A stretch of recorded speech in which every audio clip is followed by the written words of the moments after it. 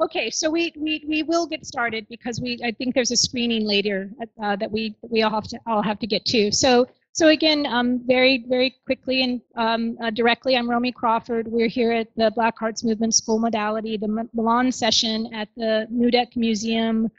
We've had morning sessions that have basically focused on the Italian scene and those who identify as Black and artists, makers, activists, etc. And in the afternoons, we are continuing with the Black Arts Movement School Modality, the US version and iteration, and so that's where we're picking up now. And our first presentation and session this morning is by Professor Stefano Harney, the activist, the scholar, who spoke a little bit yesterday with one of his collaborators, Fred Moten. And so Stefano, we'll move things to you. Thank you, Romi. I'm very happy to be back. Thank you, Dia and LaShonda, as always. I have about a half hour. I thought what I would do is revisit a little bit what Fred and I were discussing yesterday, and then maybe extend it into the contemporary a bit. So it might be a little too ambitious, but let me try and you know, and see what I can do. If you were here and recall yesterday, Fred and I were suggesting that the relationship between Black liberation struggles, the Black radical tradition, and the Italian radical traditions were not just matters of mutual inspiration or of solidarity or of international relations, but they were entangled periods of thought. That the very theory, the thinking, the development of kind of thought that led to action, the kinds of actions that led back to thought were intimately entangled in the late 50s and again in the 60s and into the 70s, culminating, you might say, with John Watson touring Northern Italy with his film made by the League of Revolutionary Black Workers. Finally got the news. It's a deep imbrication with a lot of connections. And I thought it might be worth exploring a few of the key thoughts that run both through the Black radical tradition and through the Italian autonomous and workerist tradition, and that indeed the Italian tradition draws on from the Black liberation tradition. The terms I'm going to look at are once again ricerca, co-research, refusal, a term prominent in Italian thought, but having a lot of roots in the Black radical tradition. Exodus, which is a term that the Italians use, but of course resonates with anybody familiar with the Black radical tradition, and mass intellectuality. I may get to a couple of others depending on the time. But where I want to start is a little bit somewhere else, and then come and see if those ideas can help us at all. At the end of our talk last time, we talked a little bit about the other way that Italy and the United States are entangled. Let's say rather than being our way, it's sort of their way. And here I mean the security states, the history of military cooperation, the history of capital investment, et cetera, et cetera.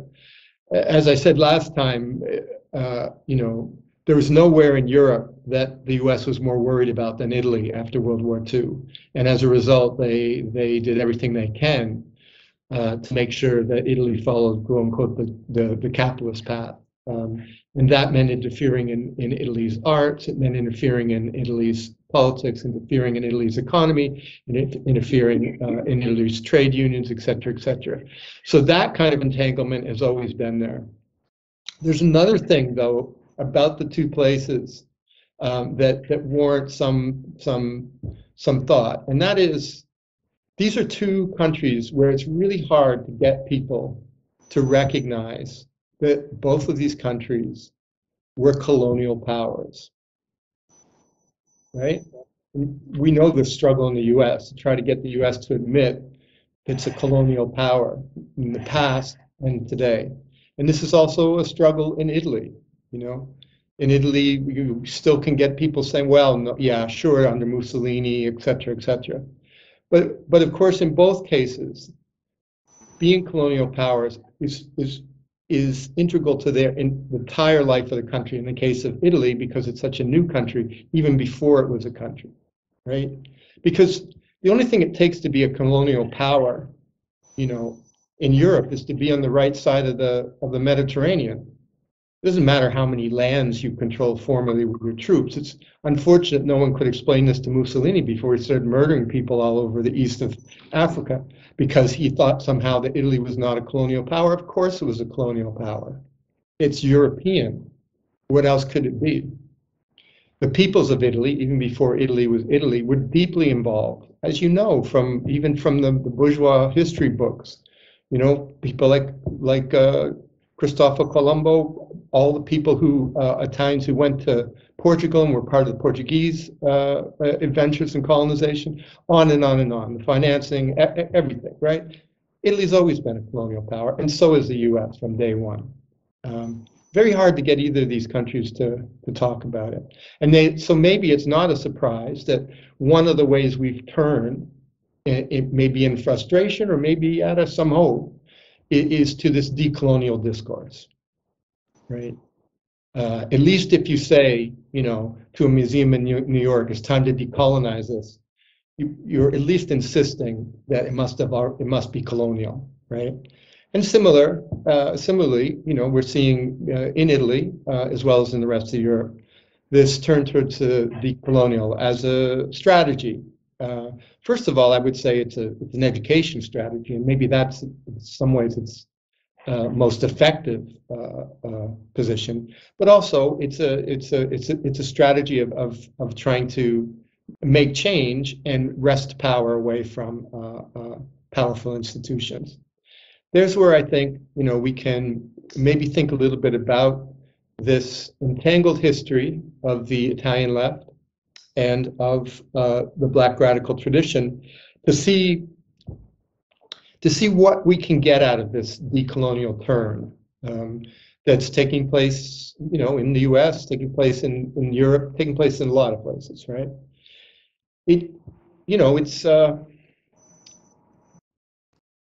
It's a tricky proposition, the decolonial turn. I don't need to tell you, and I'm sure as you have thought yourself, you know, what could it really mean to demand decolonization? There are a lot of problems with this that we have to work out. That's not to say it should stop us, but it's worth trying to reflect on these things. First of all, this turn to decolonizing happens at a moment when we have to confess that decolonization both never happened and did happen, and sometimes it's, you know, both are problematic. So, for instance, in the region that I know best, that I'm closest to, in the Caribbean, it doesn't make any sense to talk about a decolonized world, because half of the places in the Caribbean are still colonies. Should we really decolonize the Whitney Museum before we decolonize Puerto Rico? Should we really decolonize, you know, galleries in Paris before we decolonize Martinique, you know, or Curacao, or on and on, you know, the U.S. Virgin Islands, the British Virgin Islands, et cetera, et cetera. So there's a weird way in which it seems out of time and out of place in that sense, that there is so much of a colonized world still there. Similarly, we also have to look at the projects of decolonization themselves as they supposedly did occur, and ask some serious questions about what wasn't achieved. For instance, Fred and I often start with a formulation when we're talking about this, where we ask, because we don't know the answer, but we think the answer is important, how is it that post-colonial political leadership delivered the anti-colonial movements into the hands of neocolonialism? How is it that post-colonial governments delivered the anti-colonial movement into the hands of neoliberalism, into the hands of neocolonialism? Was there something in those anti-colonial movements that presented an opportunity for them to be exploited and redirected and blunted and fooled and suppressed, and all the things that happened to them in the transition to the post-colonial governments that we face today, whether we're talking about Modi's India or the constant reemergence of fascist possibilities in Latin America. So it's a term that already throws up as many problems as it does possibilities. And one of the places that I think it's really necessary to focus in that regard is around C.L.R. James's very famous formulation that it's as senseless to talk about class without talking about race as it is to talk about race without talking about class. And one of the ways that we can raise a question about the decolonial movements then and now is around this question of the class of the decolonizers. Because what we saw persistently is a betrayal of the working class peoples of the anti-colonial movement by their middle class leadership. And of course, this makes us very wary when we turn and think of decolonizing institutions, museums, universities, academies, because the question arises, well, who's making these calls for decolonization? What class positions do they occupy? And this is not a moral question. It's not a question of somebody failing to live up to standards, but how much can we expect without what Amilcar Cabral called class suicide? We didn't get that in most of the anti-colonial movements, not successfully, not fully, for a whole number of reasons of repression and betrayal. And as we turn now to think about the decolonial in Europe, I think it's worth having some of these questions in mind. And maybe some of these terms from the Black radical tradition and from the Italian autonomous tradition can help us a little bit at this moment. So I want to set up a little kind of thought experiment. Are we going okay with the translation and everything? Am I being translated? Yeah, it's all right. Okay, because I can speak slower also. I guess that's what I really meant to say. Let's go just from a basic point of view, understand that the Black radical tradition has had as its foe, as its enemy, both capitalism and white supremacy. The strategies it forms, the creative ideas that are created in that fulcrum. The Italian workers' tradition, of course, probably should have taken white supremacy seriously, but its enemies tended to be capitalism, of course, but also gradually the party and the union, the places that were supposed to be for them, right? And if we, for a minute, substituted that and said, okay, well, what are we fighting right now when we fight the decolonial? We could perhaps say, of course, we're still fighting the fight against white supremacy. We're still fighting a fight against capitalism. But now, are we also fighting a fight that is parallel to those Italian workers when they had to fight their own party, when they had to fight their own union? Very similar to if you ever seen Blue Collar, the Paul Schrader film with Richard Pryor and Yaphet Kotto, right, and Harvey Keitel. they're fighting their own union, right? The League of Revolutionary Black Workers, they have to fight their own union, etc. So it's not just an Italian thing. But imagine that we substituted these things that are supposed to be for you, the party and the union, right? Supposed to be, you know, for you, for us, right? In those circumstances. Obviously, we had to fight them. They're still not, you know, right? Whether you're talking about the Democratic Party in the United States or whether you're talking about, you know, PD or whatever's left in Italy, right? They're not for us, you know, nor unfortunately are most of the unions, right? But if we substitute that in our decolonial struggle, we'd say, well, what are those things, the party and the union? And I would say that probably the museum and the university, or the museum and the academy, right? The art academy. Those are the things now that are supposed to be for us, right? They're the things who are supposed to look after us. You know, they're supposed to be, you know, the things that we want to work for us. But maybe we should start to think of them as in a sense, our antagonists.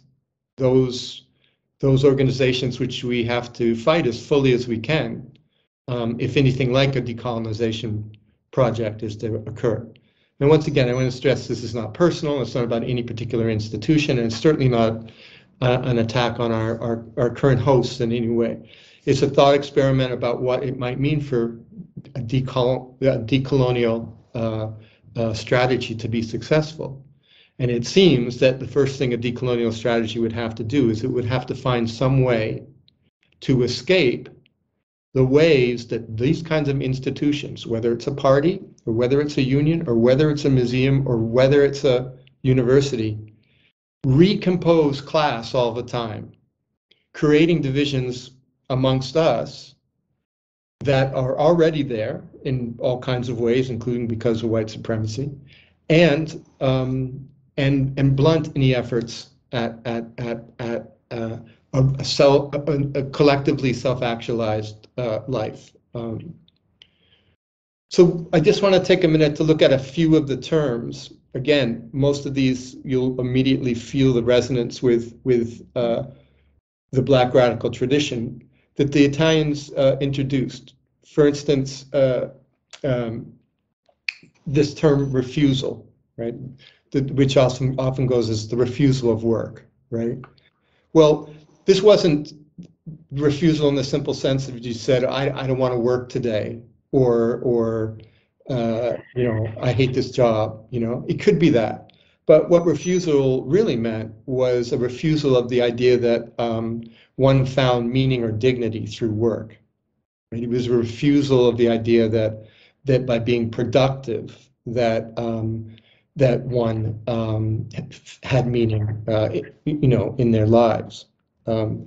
Obviously, for people subjected to a history of enslavement and oppression, the idea that the work they were forced to do was ever going to be a work of dignity, you know, didn't pop up so much, right? Refusal was built into the Black radical tradition because, yeah, of course, it's not going to provide you with the dignity that and fulfillment that goes towards the improvement and productivity of this kind of a society.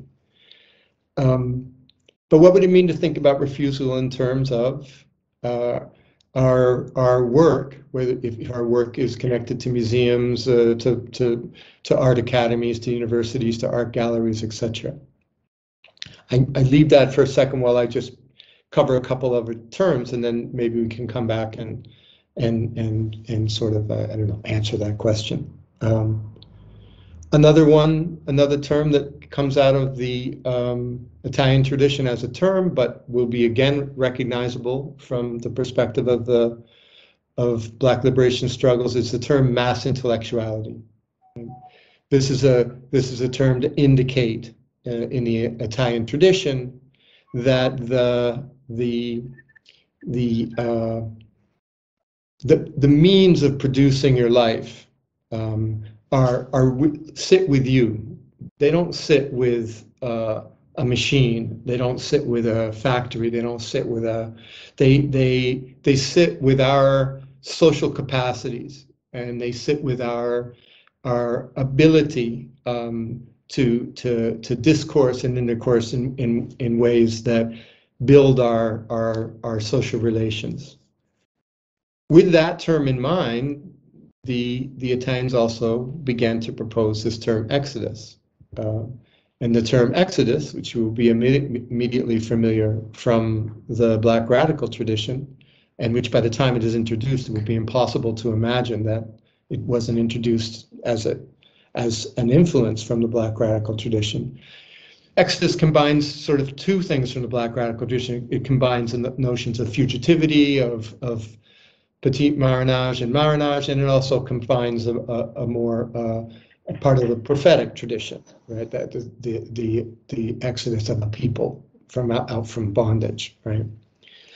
When the Italians pick it up, one of the things that they're talking about is an exodus from the factories, but they're combining it with some of these other ideas like mass intellectuality and social factory, etc., to say that when we leave, we've taken everything with us, because pretty much everything is us now. Now that labor has become so communicative, so much about social interaction, so much about the use of affect, so much about our cultural knowledges, so much about our artistic expressions, our attention, et cetera, all of this resides with us. It's not in a machine. It's not in a workspace. It's with us, so that when we leave, it's as if we stole all the machines, because we are not just a factor in production, but increasingly the entire means of production. And that meant, of course, a collapse on behalf of those factories, etc., that we leave from. That this exodus would produce all that we need. Again, this is part of a longer history of workers' suspicion of the original kind of left position was we take the factory over and we'll run it for ourselves and everything's going to be fine, right? This idea that the technology is simply neutral, that somehow if I got my hands on it, I would do the right thing. But of course, the long history of places like the Soviet Union, where supposedly we did get our hands on these machines, makes you begin to see that, well, these machines weren't created in a neutral environment. They were created for the exploitation of labor. They were created to produce divisions of labor that divided people, et cetera, et cetera. Refusal, mass intellectuality, exodus, this notion that we get from Tronti, that he definitely is echoing C.L.R. James when he says it, the workers first, then capital. The idea that workers' power, workers' organization, workers' action forces capital to react. And when they're talking about that, when James is talking about it in terms of the workers throw up the organization that is necessary, or when he says all the organizing is done, really what they're talking about in those moments is not, oh, then capital has to compromise, or then we make a deal, or etc. No, we're talking about wresting of power. So power sitting in the hands of workers first, and capital having to find a way to steal it back.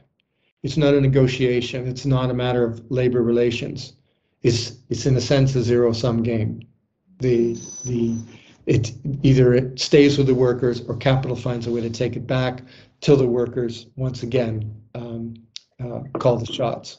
I wonder if we thought about these bundles of ideas, this entangled sort of black radical autonomia, if we thought about from the point of view of the current struggles of the decolonial, would we in some ways have a different set of strategies and positions with regard to the places that we call to be decolonized, to museums, art academies, universities, etc.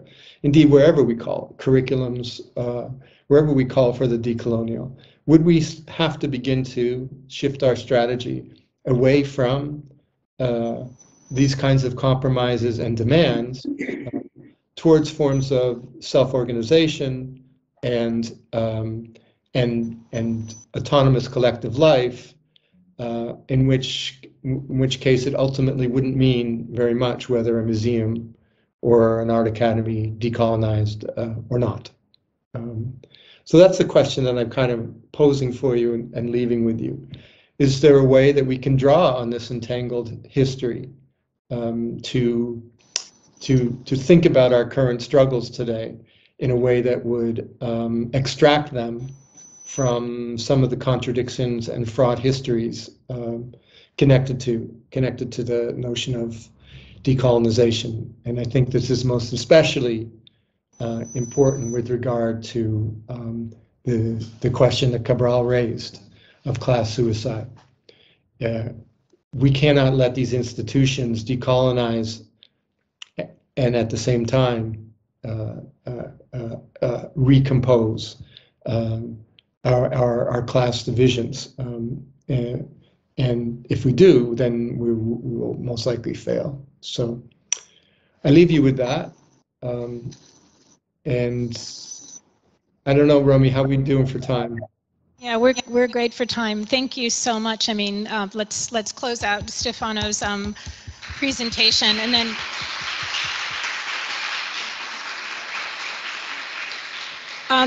you know, I think it's just incredibly timely that you brought this up. I have personally been in conversations with people as recently as yesterday where we're thinking about how to really leverage that idea of decolonizing, especially cultural institutions and museums. You know, that sector of life, not the geographic trains you mentioned. How to do that in a way that really meets the project that's on some of our minds, and we've been wary. So this is really incredibly timely in that way. I think what we'll do, because we have these two different sectors, and we do have a little time at the end, and I think there may be some questions. Maybe we could have one question, if there is one, from the people that are in the room with me here, and then one, if there is one, from people that are online, before you take off, or before we close out your session and go to Paul Miller. Sure. So is there anyone who has something that's in this room?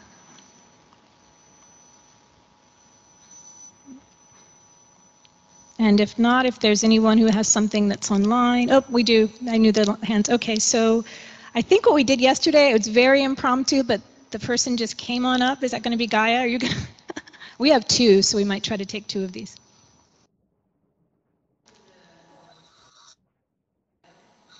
Yes, I think you can, because I think it'll translate. You tell me if it does. Okay. The question is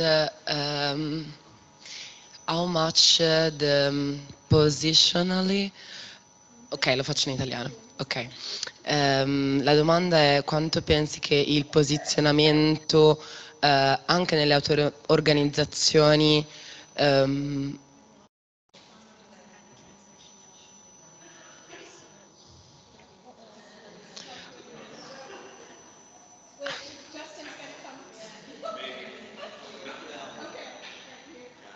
ok.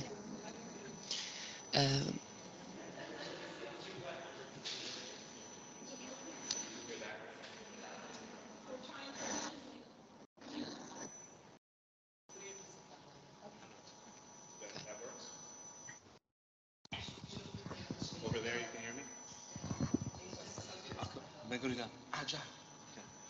La domanda è quanto pensi che il processo di posizionamento sia importante sia nei movimenti d'auto-organizzazione sia nelle istituzioni, più che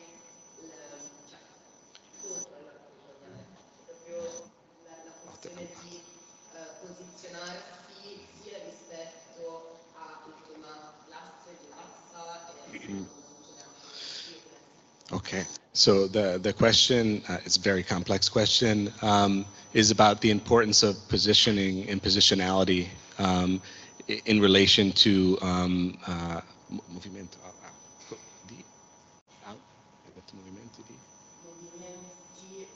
autogestiti. So self-organized movements, how important the positioning and positionality is in regards to these self-organized movements even within institutional contexts, in relation to colonial history, but also in relation to all of these cultural identities, essentially. You could have done it by yourself. Sorry if it wasn't clear. Thank you for that. That is a complex question. I think I think the way that I would like to try to answer it, though, is just to say that what we're pushing at here is to understand all the ways that these institutions not only take away our power and stratify us and individuate us, but are themselves so bound up with a colonial legacy, whether it's a museum in Italy or a museum in the United States or whatever else. All of the basic impulses of the colonial project, improvement, productivity, efficiency, organization, finishing things, product, classification. These are all built so deeply into our institutions that it seems to us that it would be worth investing in the calls inside the Black radical tradition and in Italian autonomia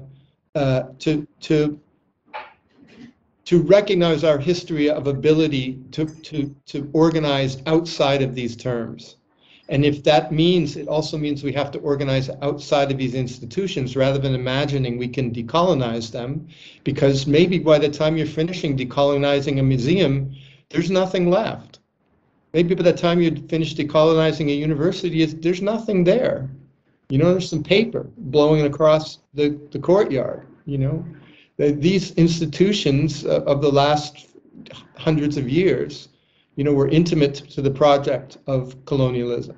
And if it's hard enough, you know, for Nigeria that was intimate for years to a colonial project, as a country, even to imagine itself outside of colonial structures, capitalist structures of power, it seems nearly impossible that we could expect this from a university or art academy or a museum. And yet we have this strong history of resources, strong history of thinking, in which we know that we're first, you know, as James and Tronti said, you know, our organization comes first. We know how to do this. And, you know, when I say we, this is going to be a differential we in different circumstances, and it's not a utopia in which problems of power would just disappear. But it seems to me almost a guarantee that these problems of power are going to continue if we imagine that we can separate these institutions from their colonial makeup. Thank you so much. I think we're running out of time, but Marina, did you want to? You can quickly. Just very, very quickly, I think that this school, which Romi has established, and exactly what we're doing right now, is a form of strategy which goes beyond the academia or, you know, the official one. And personally, I don't believe you can decolonize colonial institutions, but probably you can act with some strategies. And I do believe this is a very, you know, excellent example for it. Thank you. Well, you know, one of the things that came up this morning, and you know, Stefano and I have had conversations and talked about these things in the past, but you know, I think when you said letting the thing go, or you know, not finishing, you know, these kind of petite projects that are part of these institutions are the things that we could recompose and reorganize. You know, it seems ridiculous to say finishing something or turning something in on time or whatever they are, that those structures are the things that need to be bended a bit, but actually they are. And it feels really illegal and illegitimate and unproductive and You know, you won't be promoted necessarily if you do these, but these are some of the logics that I think are really important. The other thing that came up this morning that I think relates, so I'm just going to bring it up, and it came from one of the Black Arts Movement practitioners that's in the room with us this week, Robert Earl Page, who reminded about, you know, that racism has a different model every year. And so that tells us too that, you know, we've got to constantly recompose, constantly reorganize.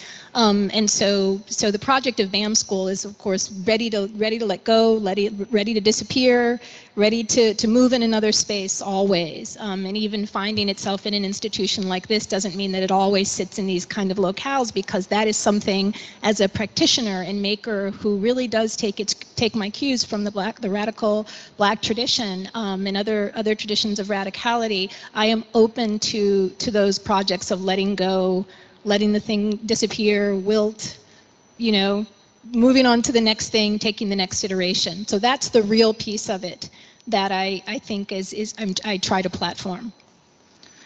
All I can say is bravo. Thank you. Thank you. Thank you all. And so we're going to, as we do with these sessions, thank you so much, Stephanie.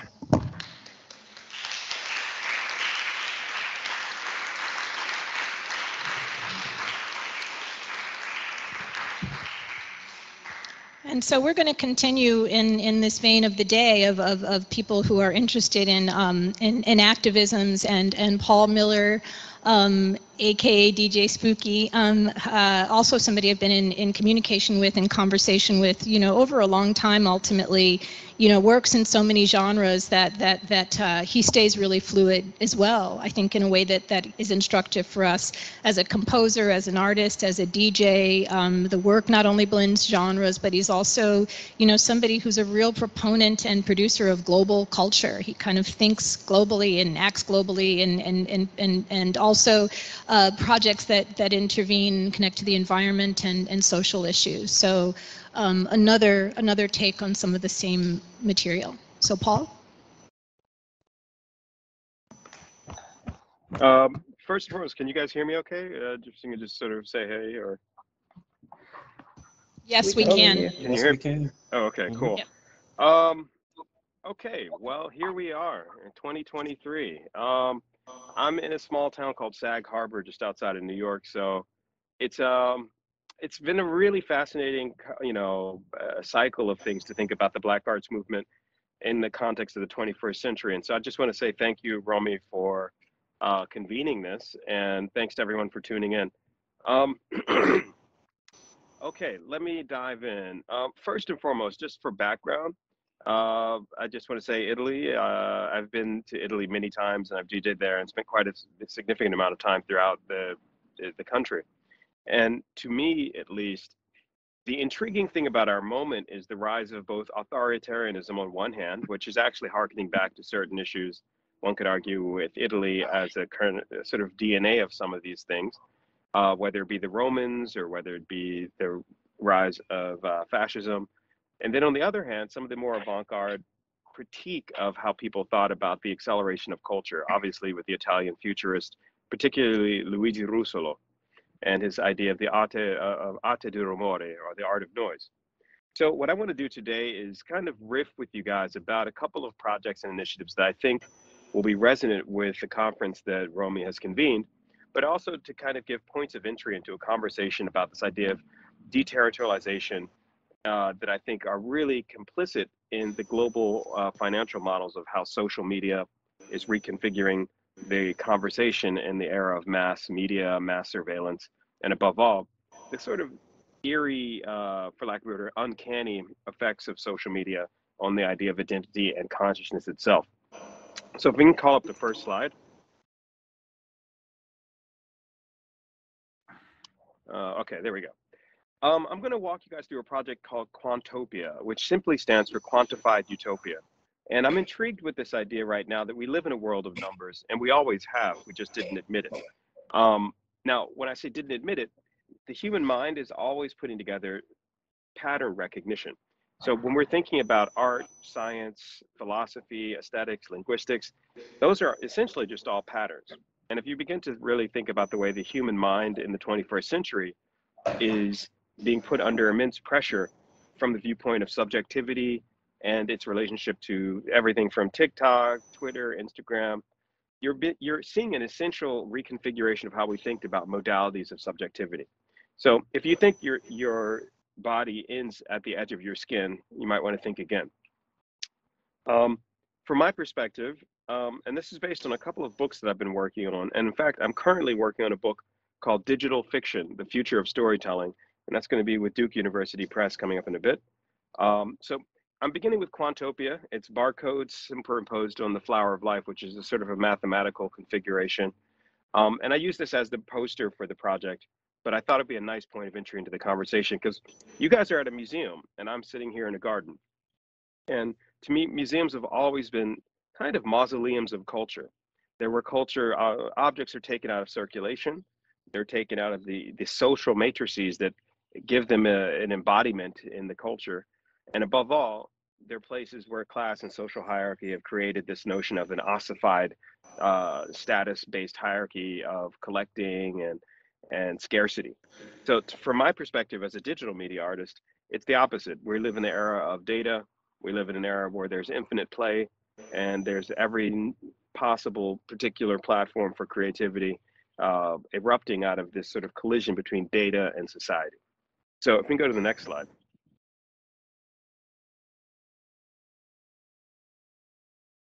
Okay, I'm artist in residence currently at Yale University. Yale has a new department called the Center for Collaborative Arts and Media. And I just wanted to kind of invite you guys to check it out when you ever have a moment. We're very friendly. It's a new building on the campus.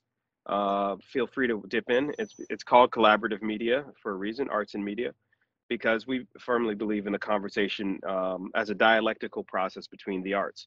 When I say conversation, I don't just mean, you know, people talking, but actually the creative and collaborative context that makes the dialectical process evolve. And so yeah, I'm one of their first artists in residence, and I just wanted to kind of begin the conversation with that invitation for you guys to check us out.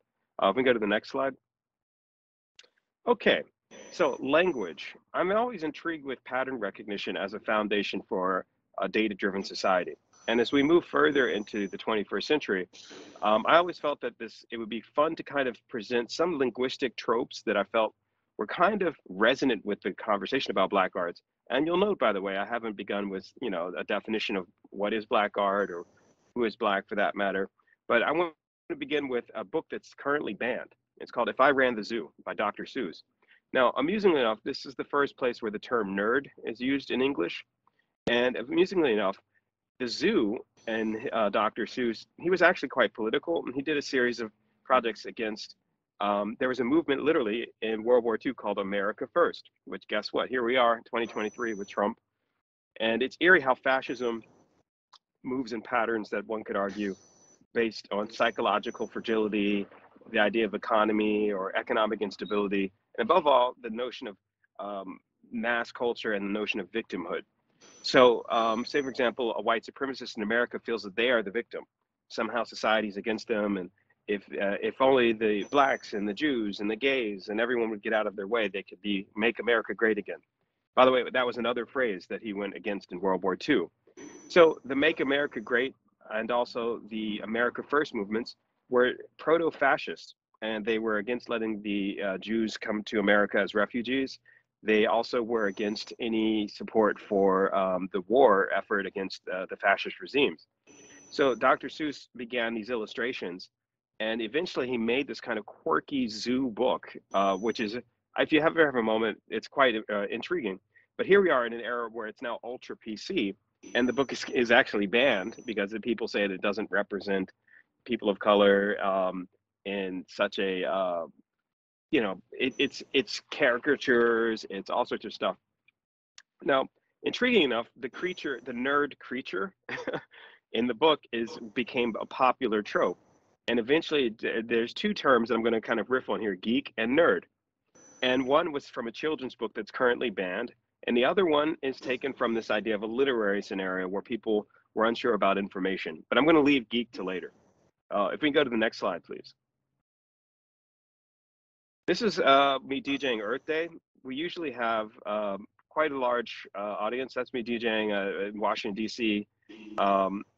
and basically, I had just gone to Antarctica a little while ago, and I took a series of what I call acoustic portraits of ice, and it ended up making kind of a series of sound art pattern recognition pieces. I then took that and made it into electronic music, and we had one of the concerts. It was me, this band, the Flaming Lips, the Roots. You know, some of them are more popular, some are more avant-garde. But the idea is that Earth Day, this is just a couple of years ago. I just thought I'd show you this picture because it's one of the same places where Martin Luther King gave his "I Have a Dream" speech. And for me as an artist, it's always intriguing to see how there's a very famous phrase that history often doesn't repeat but rhymes. You know, whatever one wants to say about that one. But the idea that DJing and having electronic music respond to the climate crisis in the same place that where Martin Luther King would have had his "I Have a Dream" speech is kind of an eerie parallax view or remix of the politics of perception and the crisis that the climate is presenting us as we move further into what now scientists are calling the Anthropocene era. So if we can get the next slide. Okay, considering we're talking about rainbows as one of the themes, I wanted to give you a sense of how science and art overlap. And this is something that my book is going to be engaging with quite a bit. By the way, my previous books are with MIT Press, which is generally considered one of the top art theory publishing houses in America. So, okay, James Clerk Maxwell. He's generally considered one of the most influential scientists of the 19th century. And amusingly enough, one day he was working on a series of projects where he wanted to separate colors. And he'd been exploring works with electromagnetism. And he separated red, green, and blue, and then recombined them. And he noticed one of the captured photographs of it actually came out with these colors. And so from the exploration of science and the exploration of separating colors and then recombining them, you get the invention of what we now call color photography. So intriguing enough, as a scientist, obviously this is something of interest to him, but he went on to do stuff like, helping Einstein create the general theory of relativity. And I always chuckle about the fact that photography was an afterthought to his experiments in electromagnetism. But considering we're talking about rainbows, rainbows are made of a spectrum that is perceived in the eye. The eye then recombines the colors, and the brain, has electromagnetic chemicals and interactions, and eventually that becomes information that our consciousness can absorb. So amusingly enough, here we are in the 21st century here, and obviously every screen around you is an afterthought to James Clerk Maxwell. Every pixel you're engaging with, the internet itself that we're using. Einstein actually went on to later on say he stood on the shoulders of James Clerk Maxwell. And one could argue that fiber optic cables that hold the internet together, which route light and use fiber optics to create the data networks that hold our global economy together, a lot of that comes out of this quirky experiment that combined photography and physics. So I always chuckle about that as a kind of, for lack of a better word, an interrogation of the role of art and science, going back to this idea of natural philosophy. So if you think about the Black Arts movement, one of the first people to really coin the term, obviously, is Amiri Baraka. If we can go to the next slide, please. Now, Amiri Baraka is resonant with this particular image because he did a series of poems looking at the origins of alternative views of philosophy coming out of Islam, coming out of Buddhism, Hinduism. But what most people don't know is that our numbers are taken, considering you guys are in Italy, this might be of interest for you.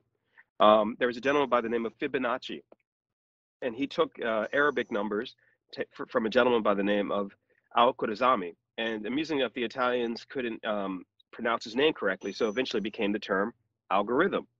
So he's a Muslim philosopher in the House of Wisdom in 9th century Baghdad. And what's interesting about him is that he transposed Hindu Sanskrit numbers and into Arabic numbers, and then Fibonacci, the Italian explorer and mathematician, came back and copied those and brought them to Europe. And he wrote a book called Liber Abaci, which amusingly enough, these are numbers that we now use, again, holding the entire frame of zeros and ones together that we call the internet, but also our math structures and so on. And so when you start to think about the Black Arts movement, we need to really update the idea of ethnicity, identity, and the idea of global relationships to how we define consciousness and identity in the 21st century. And I wanted to kind of riff with Al-Khwarizmi. He also, by the way, invented the term algebra, which, again, amusingly enough, the Europeans didn't know how to pronounce it. So algebra is just a kind of a bad pronunciation of his name. You have algorithm and algebra. So, you know, I'll give a toast to Al-Khwarizmi. We can go to the next slide. Okay, so Gottfried von Leibniz is generally considered one of the main philosophers of the rise of artificial intelligence. Now, one thing you guys might have noticed is that here we are talking about black arts, rainbows, and I'm talking about data, numbers, and some of the ethnic and philosophical systems underpinning how we think about identity and numbers. So for example, I just showed you a Muslim Arab philosopher who appropriated Sanskrit numbers and created our symbols that we call numbers now, Arabic numbers. Amusingly enough, the idea of zero was banned by the Pope at the time because they felt it was the number of the devil. And for a while, this is what popes used to do. They would burn you at the stake if you were Galileo or Copernicus, or for that matter, Johannes Kepler. All sorts of interesting folks were threatened with being burned because they said the earth circled the sun, or because they said that zero is a number of infinity and multiplicity. In India, they took it in a different direction and went for this idea of the multiverse, infinite universes. So zero was a concept that essentially it created this idea of a multiplicity of identities. So Gottfried von Leibniz, amusingly enough, was both a philosopher and mathematician, and he's generally the person who invented what we call calculus, and he was a competitor to Newton. Now, you guys will note, I'm going to be talking about black arts in the context of digital culture, but I want to give you a little bit of thought tools for the beginning of the conversation. And Leibniz created a philosophy of infinite multiplicity and multiple universes, multiple worlds, but he also felt that every aspect of knowledge would be calculable. So he's generally considered the first philosopher of artificial intelligence, but he was also very deeply interested in music. And from my perspective, from this quote, he's saying, music is the pleasure the human mind experiences from counting without being aware that it's counting, is a good point of entry into the conversation about the black arts movement, data, and the digital dialectic that we now call home. If we can get to the next slide, please. Okay, considering you guys are in Italy, I thought it'd be fun to do a little Italy-centric situation. This is a map of Imola. It's a town in Italy, and it's a map done by a gentleman who you all in Italy probably are well familiar with, Da Vinci. Now, he was asked by a certain Italian duke to come up with a battle map, a map that the army would be able to get into the town and invade. And amusingly enough, this particular duke created what we like to think of as one of the early systems of our collection. And Imola, this is what you call an axonometric representation. And intriguingly enough, because Da Vinci was kind of under the patronage of the Medici and so on. Guess who these dukes are? You guys are Italy, so I'm sure you know are well familiar with this. But I want to tie this to technology, and again tying it back to black arts, and here's why. So if you have an axonometric representation, this is a satellite image before satellites existed.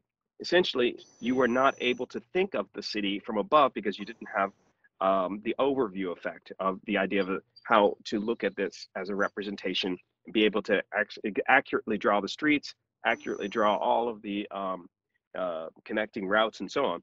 So he came back to the Duke and said, here's a map. And the Duke was like, what is this? How are we supposed to work with this? And so he said, you have to imagine yourself moving through the streets in a different dimension, 2 dimensions, whereas this is a 3-dimensional representation. So if we can fast forward to the next slide. This is this Imola from a satellite GPS map.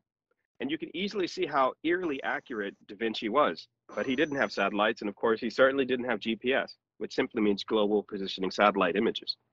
But he was an artist, and he was able to imagine the overview effect before satellites even existed. So from 1502 to 2023, the relationship of the arts and technology is a very deeply nonlinear dialectic. And intriguingly enough, from our perspective, here we are, you guys are at the Museo de Culture. I'm fascinated with this idea that the arts gives us the linguistic and pattern recognition tools for patterns that we're not aware of yet. Things that we are trying to imagine that we can't imagine because we don't have the language or the math to imagine it yet. So that's what the Black Arts movement is to me. It's giving us a sort of a potentiality, a future space that we are having one foot in this notion of infinite potentials, the multiverse, as Sun Ra like to call it, but also from the viewpoint of math, art, and science, the imagination is the ultimate renewable resource. we're always renewing, recalibrating, regrouping, and above all, hitting the reset button on how we think about the world around us. And I thought because of that, Da Vinci would be a good point of entry into the Black Arts movement. You could also say maybe he was a prototype for this idea of natural philosophy and the arts. Can we go to the next slide, please? Okay. I'm giving people credit because, again, I really want to get you guys into the sense that I have a very expansive view of the Black Arts movement. This is a very, very white person. Her name's Ada Lovelace, but she's generally considered to be the first software programmer. And again, she's never really given enough credit, but she commissioned a gentleman by the name of Charles Babbage to create what they called a difference engine. Now, the reason I'm bringing her up is because as a woman, at the time, mathematics and the idea of women were obviously really not that celebrated. I guess you could say the same thing is going on with the Taliban in Afghanistan, but hey, this was Europe. So I guess progress. But amusingly enough, she got an education, got into math, and started thinking about systems, structures, and patterns. So we can go to the next slide. This is considered a kind of a schematic of early software. And this is Babbage's calculating engine that was based on her ideas and notes and software. Now, here we are talking about the Black Arts movement. And the reason I want to kind of riff with you on this idea of software as a cultural artifact is that well, you have to imagine that here we are, we're in a world of software. But even just a couple decades ago, being a computer was an occupation and not a product. And generally it was made by Black women. So if you look at NASA, for example, there was a film called Hidden Figures recently. Janelle Monáe was in it, really good film, really interesting, where it showed rooms filled with Black women doing math to calculate the trajectories of various rockets, satellites, and so on. And obviously, once they were able to automate that with computers, not being the person, but computer being the product, the term computer actually switched linguistically to become a product instead of a person. So imagine if you were in the 1940s and 50s and you say, hey, we need a computer. You would go into a room that would generally be filled with women and you'd give them the equation that you needed to have done. And the women would come back with the solution of the equation. In Europe during World War II, there were rooms filled mostly with white women in England. In America, it kind of went in a pivot mode with NASA and the space program and so on. But generally, it was mostly women doing this kind of work. And I find it fascinating from Ada Lovelace to Hidden Figures, the movie. There's a nice trajectory, again, of both women at the hidden dimensions of what's going on with computer and digital media, but above all, from the viewpoint of the arts, giving people tools for things that they didn't even know existed yet. So if we can go to the next slide, please. Okay, this is kind of a similar situation where they've calculated out, amusing enough, this would be done with what they call a Bernoulli kind of calculation engine. And amusing enough, there's another women's angle here. And the reason I'm, as a person of color, African-American, it's really important to me to show you guys the hidden dimensions of computation. And there were people of color, like I was saying earlier, you saw the gentleman by the name of Al-Khwarizmi, you saw Ada Lovelace. This is a kind of a calculation table. And amusingly enough, Bernoulli, again, I'm kind of remixed this guys for Italy here. But amusingly enough, there was another person named Jacquard, and they had the Jacquard loom. And that was the first place that fabric was able to be calculated, and they would run fabrics and materials through machines that were calculated out, and you were able to have more and more of a complex factory approach to fashion. And so amusingly enough, math and fashion, what you're seeing here with the Bernoulli calculations run through the Babbage engine based on Ada Lovelace software. The sweater I'm wearing is essentially just a math pattern, and somebody ran a software, the machine wove it together. Same probably with every piece of clothing that you're wearing. So we still owe her a level of gratitude. And I just thought that would be a nice thread to tie into the conversation. If we can go to the next slide. Well, this is the same thing, you know, this is a software design called Ubuntu. And amusingly enough, I chuckle over the fact that Ubuntu, one of the most popular languages on the computer culture that we use every day is Linux, but it was actually named after a guy named Linus Torvalds. And Android, for example, and iOS are still kind of forks in the road of this software. So I just wanted to show you from that one slide to our current kind of situation, to give you a sense of the evolution of things. And if we can go to the next slide. This is one of my favorite quotes here because I'm very interested in the environmental arts movement as well as its intersection with the Black arts movement. And Richard Feynman is generally considered one of the top early quantum physicists in the 20th century, but his shadow lingers over the conversation. And here's why. Nature, as we experience it, is under siege by human activity. That's why scientists are calling our time the Anthropocene era. Museums are essentially artifacts of that conversation with the Medici, the scarcity, the class, the social hierarchy, being able to pull objects out of circulation for a hierarchical status presentation. But physics moves you in a different direction. And one could argue that physics overall is the language of the subconscious human, the architecture of our minds, as we perceive 4 dimensions around us, but we occupy multiple other dimensions. And so from my perspective, going back to the beginning of this conversation where I was calling it quantopia, meaning quantified utopia, here we are. One could argue that the balance between nature and human is still eerily in flux. Like humans are not outside of nature, we are part of nature. And amusingly enough, the term Ubuntu for software was essentially taken as an African indigenous language, but then reapplied to software. And I use that as a kind of a pun here about moving between nature as a kind of systems of thinking, aka natural philosophy, mathematics, and then nature as the West has reimagined it as this disassociative context that's we're now toxically destroying with plastic, fossil fuels, urban sprawl, and overpopulation. So I love this phrase, nature uses only the longest threads to weave her patterns so that each small piece of her fabric reveals the organization of the entire tapestry. See, he could easily be a Black woman at the Jacquard loom in a different time. If you can go to the next slide, please. Okay, so this is my family. And I know we're here tight for time here, but I just wanted to say my father was Dean of Howard University's Law School in the 70s, and he was heavily involved with many of the legal aspects of the civil rights movement.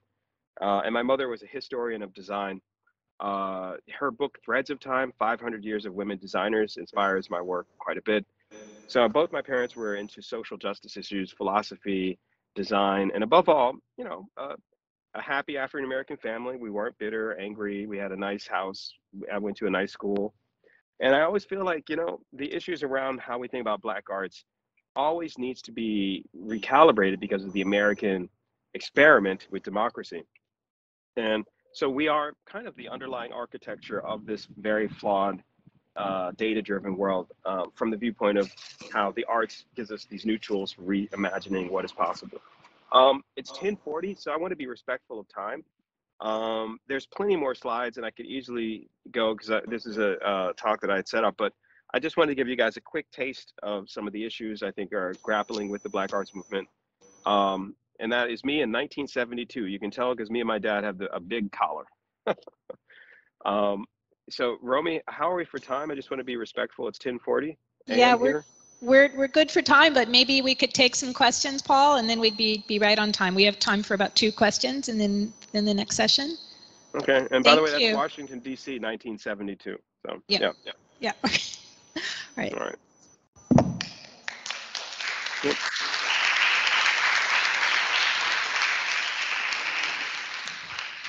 And you know, we can do just as we did for the last session, we can ask if there are any questions from the room or virtually. Is there anything?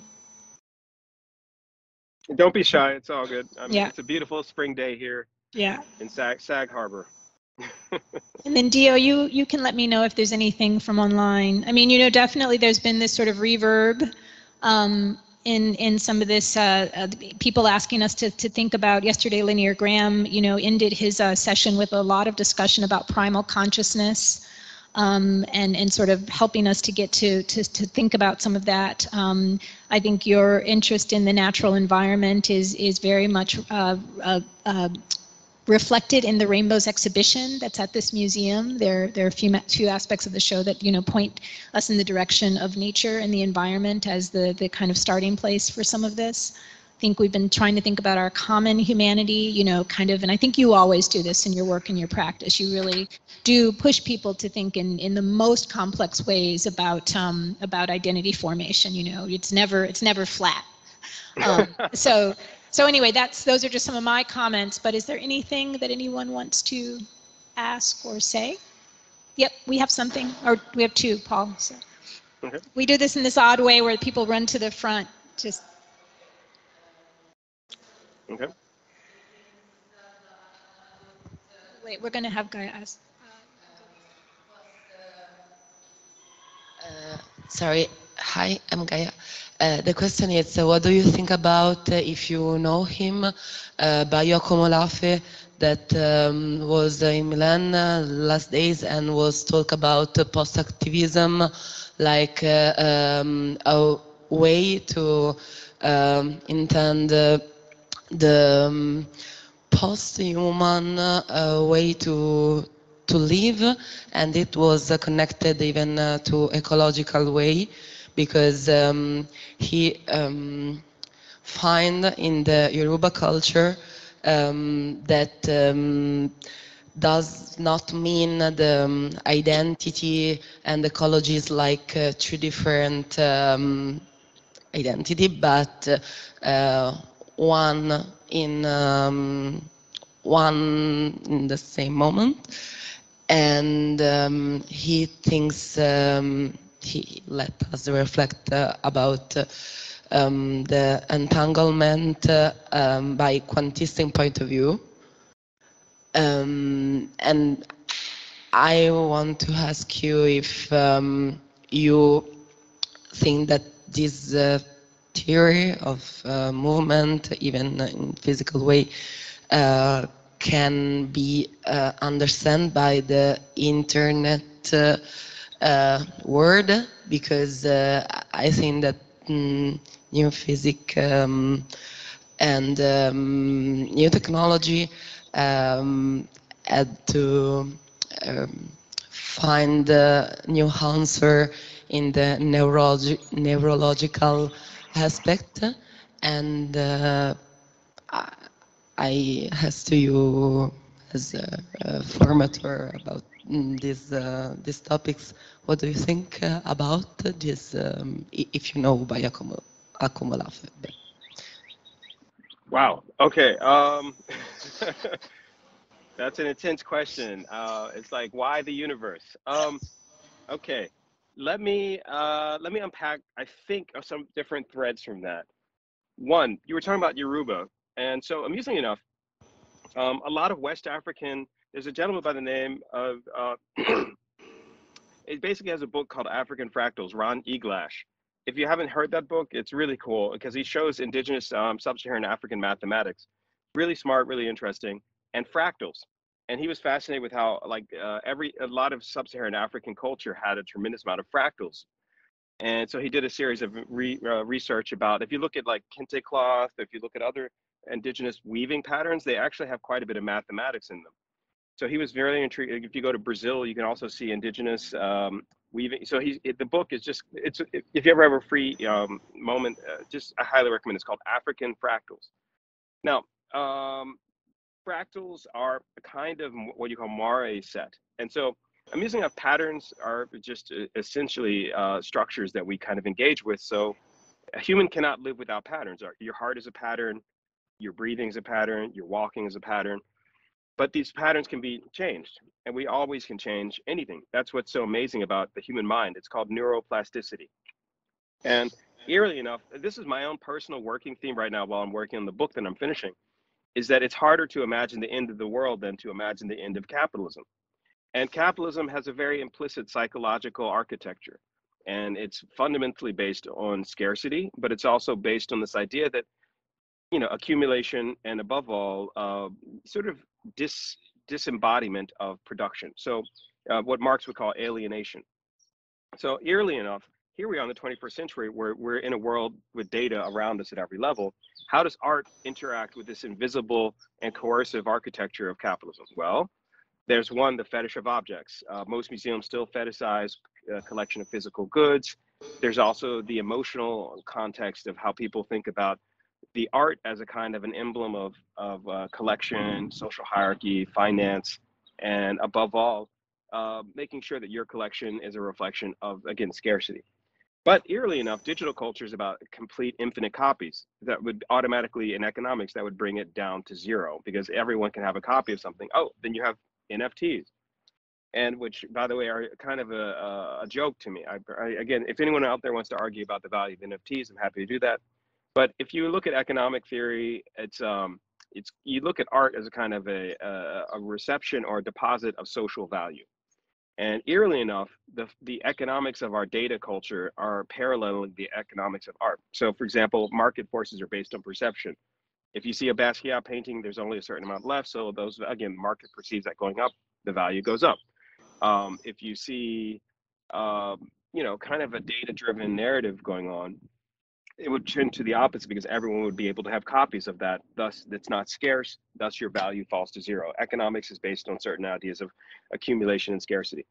From my perspective, the Black Arts Movement, what was fascinating is that it gives people an architecture for a new approach to both the paradox of Europe in its place of how African Americans were dehumanized. Now, amusing enough, African Americans in the Constitution were considered a fragment of a human being. It wasn't until the Civil War and the 14th Amendment that later gave African Americans a full identity as a person. So the slave owners, essentially, if you were in the South, you would count 3/5 of your slaves as a person for both tax purposes.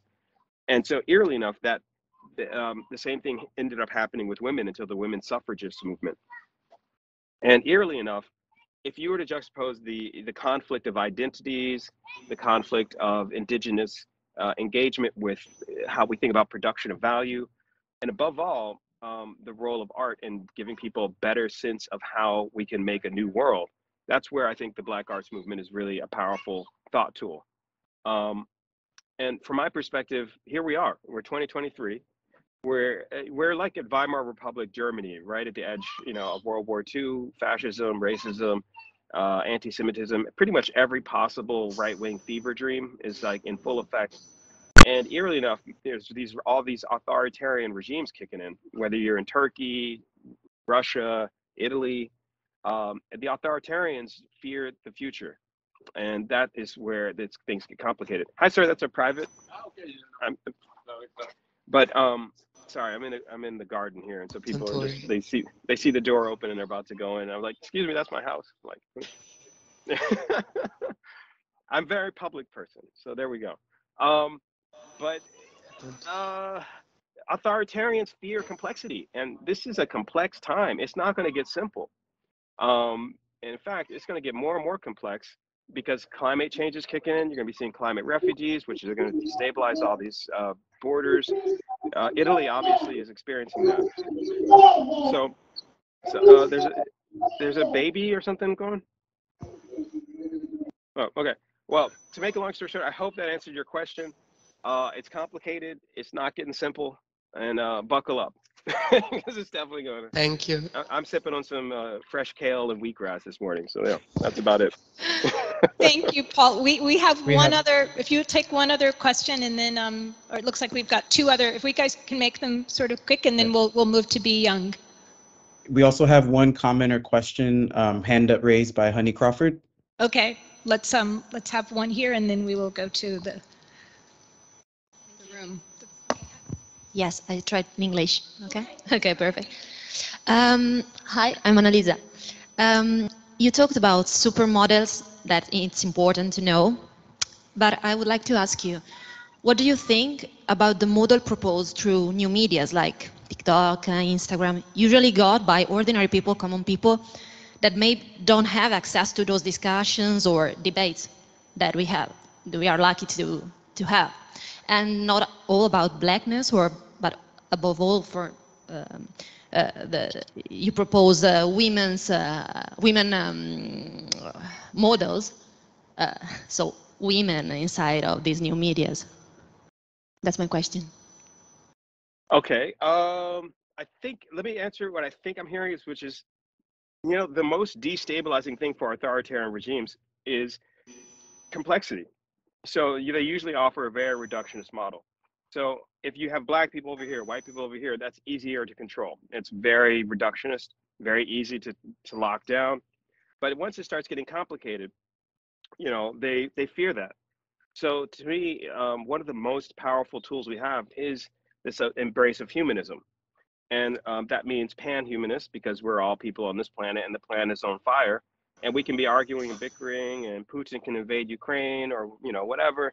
But the planet will be here. We won't be, you know. So it's kind of a crazy moment, because the Anthropocene era that we're living in, it's very clear. Like, if the planet is getting sick of us, which it kind of is. I mean, you can see forest fires, droughts, everything. It won't matter if you have black skin or white skin if you're on a dead planet.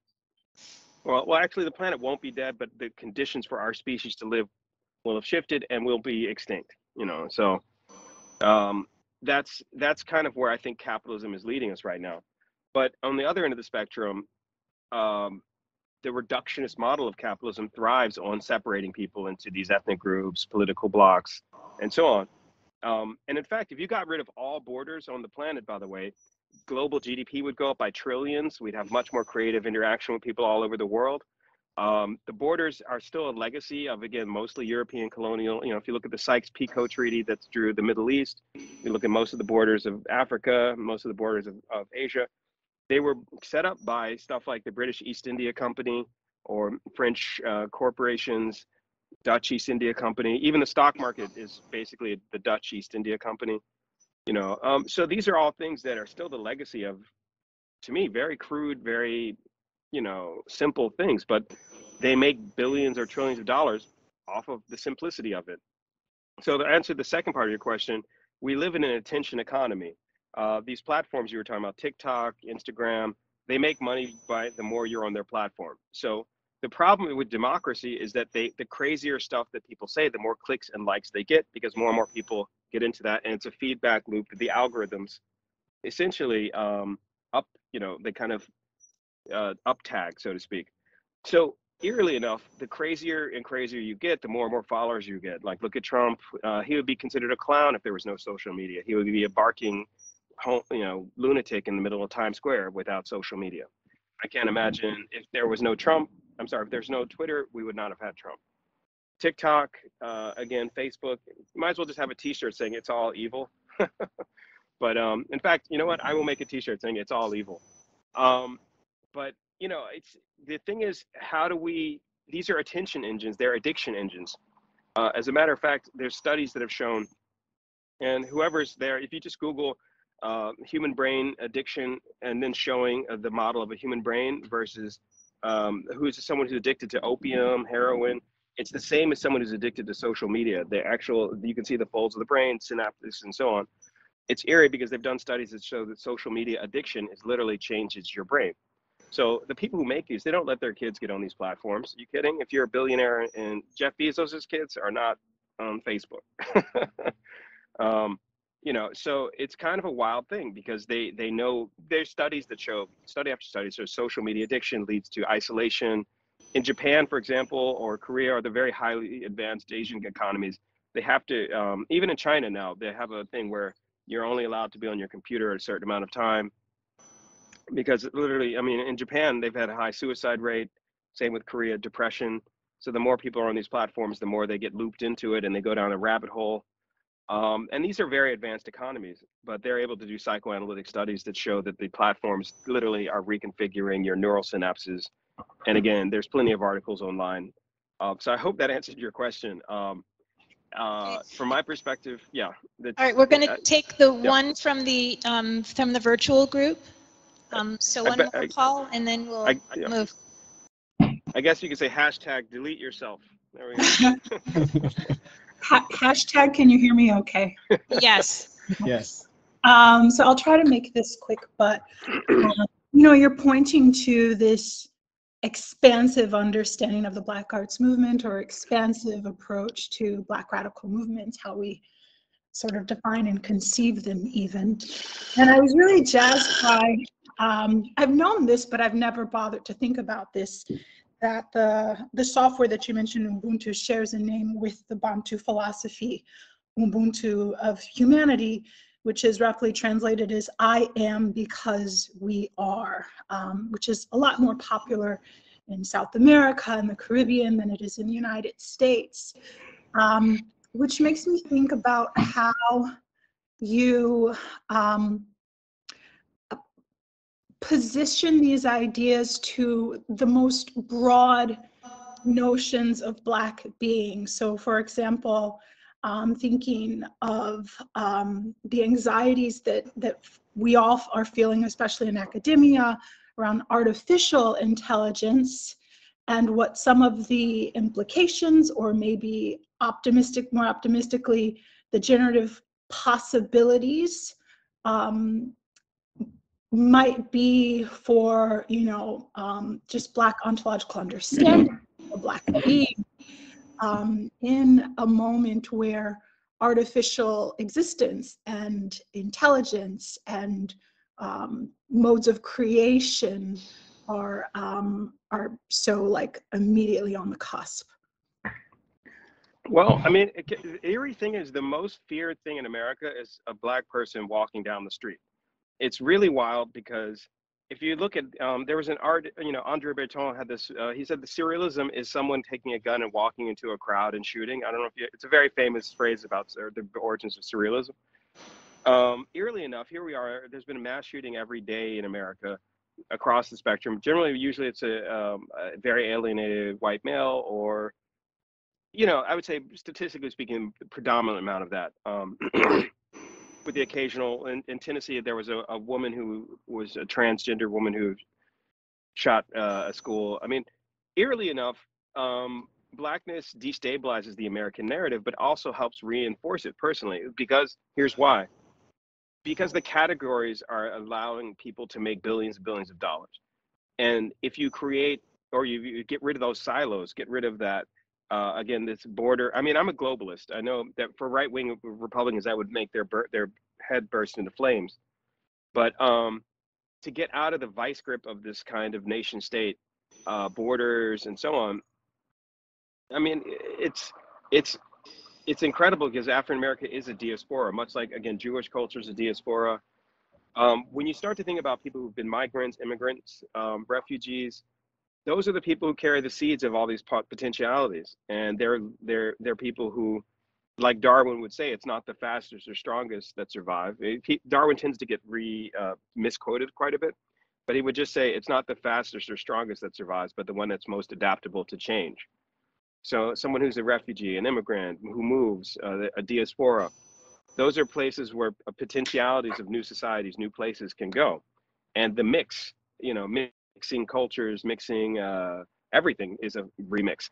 That destabilizes those categories. And I kind of celebrate that, but I'm also, if we just take it to its logical path, artificial intelligence, amusingly, if there was a debate a little while ago between Larry Page, who's one of the founders of Google, and Elon Musk, who I'm not really a fan, I'm not against him or anything. I just think Elon Musk has, I can't stand Twitter. But, he said they had a debate because Elon Musk has been asking people to limit AI. And it's not going to happen. Once it's out of the bag, the cat is out of the bag. But and Larry Page is like, it's like arguing with the wind. I mean, at this point, the evolution of data and information almost leads towards artificial intelligence pretty much at every level. So that's where someone like Octavia Butler, who's a legendary writer, a lot of her books are about species being mixed, or like Lilith's Brood, which is a great trilogy. Her books really destabilized and were kind of scary because the aliens will take our DNA or do stuff. But there's always this implicit unease and uncanny relationship between her main characters and the biological circumstances they find themselves under. I call it biological surrealism. But to go to the heart of your question, Blackness is a place of potentiality, and it can be anything. So why limit it? That's kind of my yeah, that's great. Yeah. Thank you so much, Paul. Thank you. And we're going to move to the next session with the educator. Thank you so much, Paul. Okay. All right. Bye, you guys. So, Romy, I'm going to sign off. And okay. Thank you. We'll guys too. See you in a few days. I think about the mix or something, the music mix, right? on Friday. Yeah. So I just want to say, Romy, thanks again for convening this. It's an absolute pleasure to see you do your thing. Okay. thank you. All right. Bye, you guys.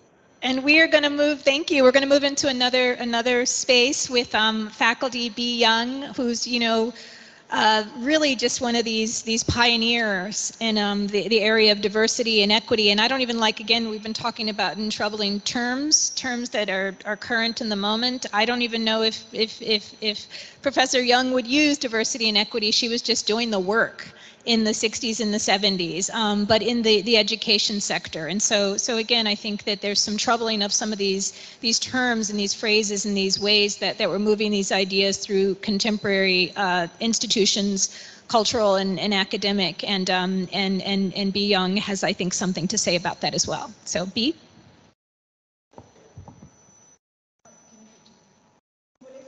B, you're muted.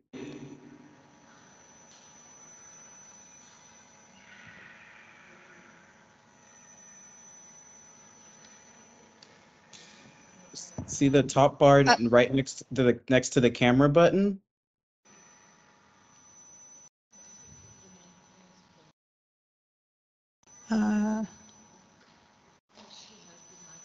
Yeah, she has the microphone off. So I think, are you able to unmute Dio or LaShonda from your end? No, okay. No. So, I think you may There have we go. There we go. Are we okay? Yeah, perfect. Yes. Perfect. Thank you. Thank you. Well, first of all, I want to say thank you, Romy, for making this incredible learning experience available across the ocean. I also want to thank Dio and LaShonda for all their talents. I would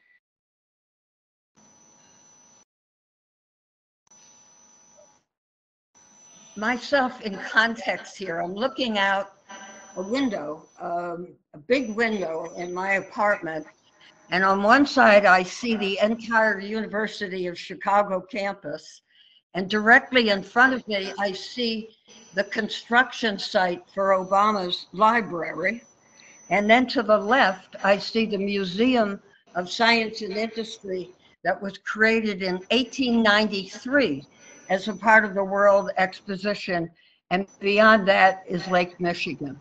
So Milan, welcome to Chicago.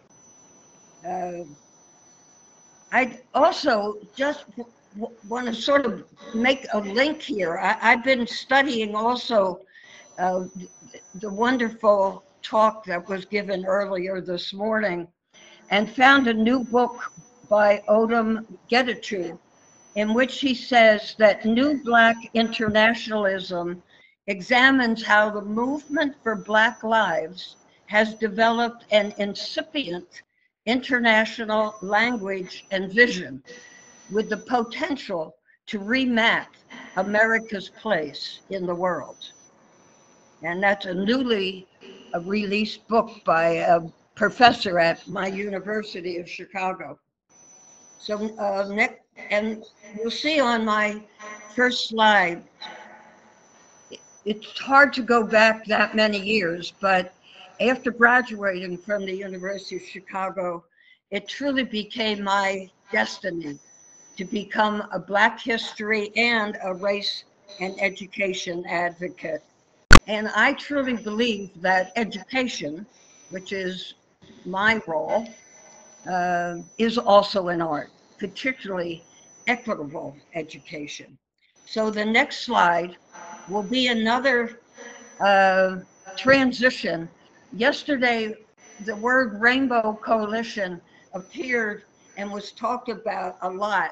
And I wanted to show you, this is a picture of a jazz party in my apartment building here with none other than the origin of our Chicago coalition. There's another one, Dio, that shows a sort of a rainbow.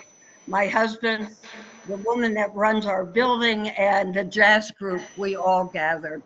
So there is Reverend Jesse Jackson for all of Milan to see. So next one. So I am basically talking about rainbow and racial coalition building And I'm going to use examples from the 60s, which I think Romi meant when she said, I was doing almost all of this before it had a name. I was just doing the work.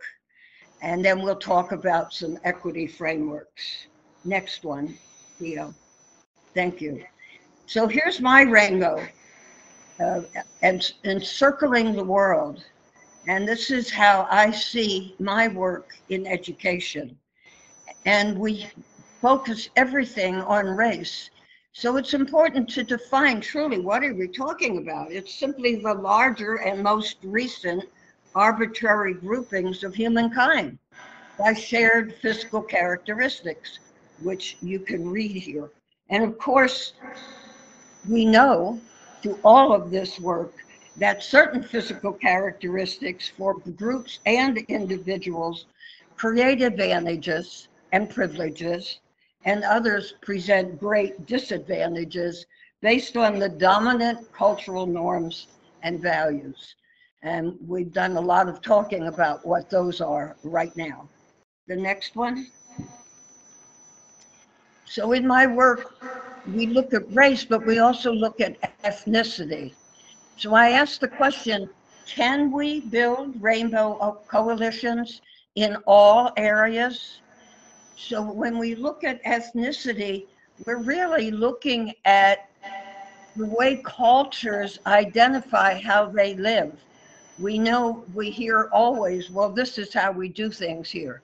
And we hear it in education, which is why many of our Black and Latinx students never are doing what they do there.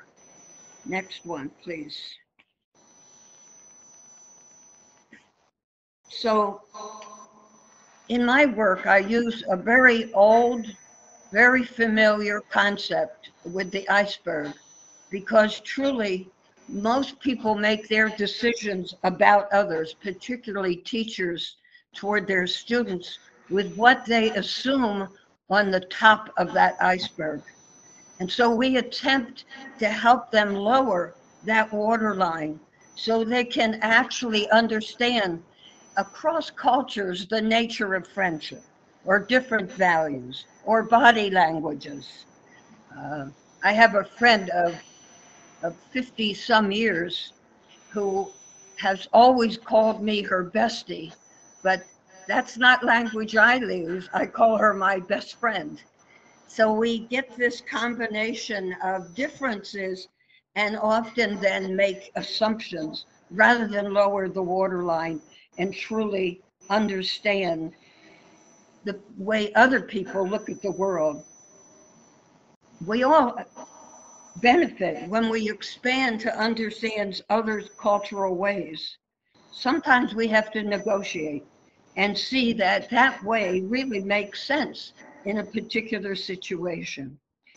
But in school districts, with most of the teachers, white teachers, they make many, many assumptions about what's under the waterline and hardly ever lower it. Next one, Dio. So this is a slide which is a puzzle, but for me, it's not a puzzle. It's not difficult. Cultural responsiveness is what is missing in our schools.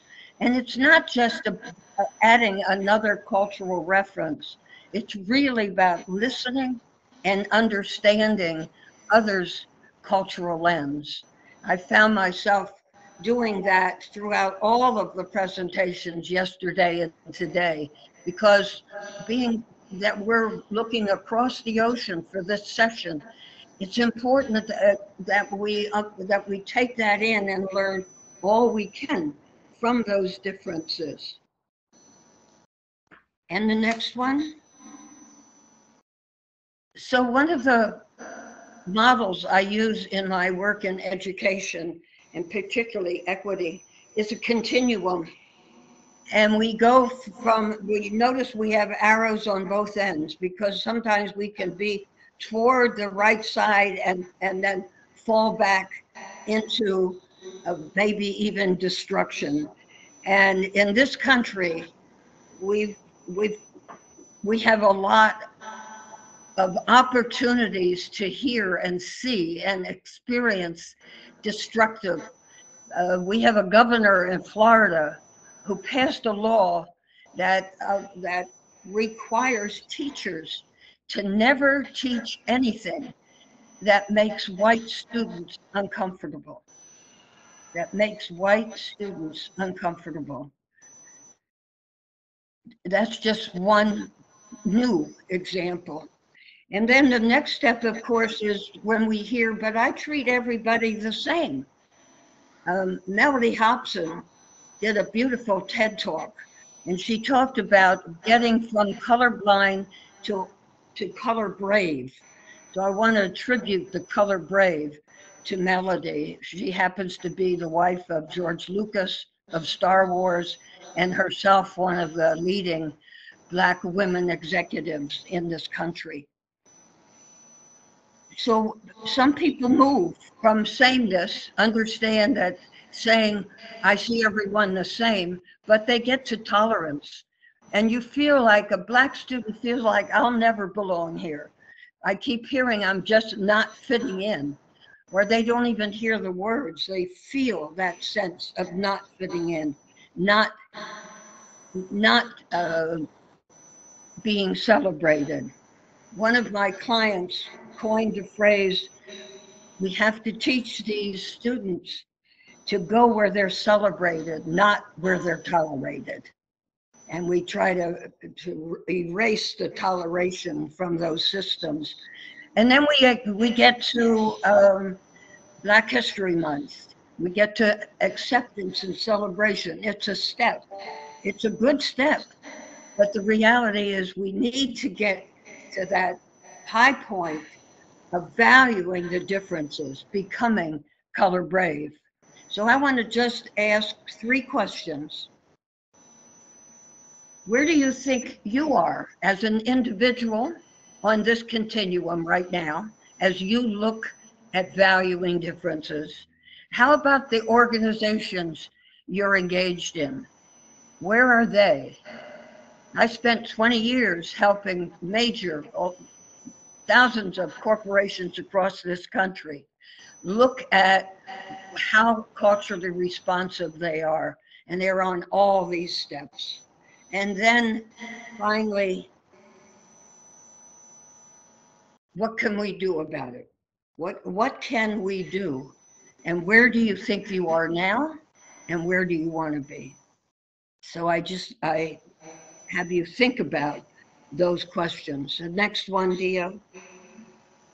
So I want to spend a few minutes talking about my experience in Rainbow Coalition building, long before I met Reverend Jackson and long before even the word Rainbow Coalition building was utilized. Next one, Theo. There we go. So one of the first Rainbow Coalitions I'm proud to have created was called the Amistad Society.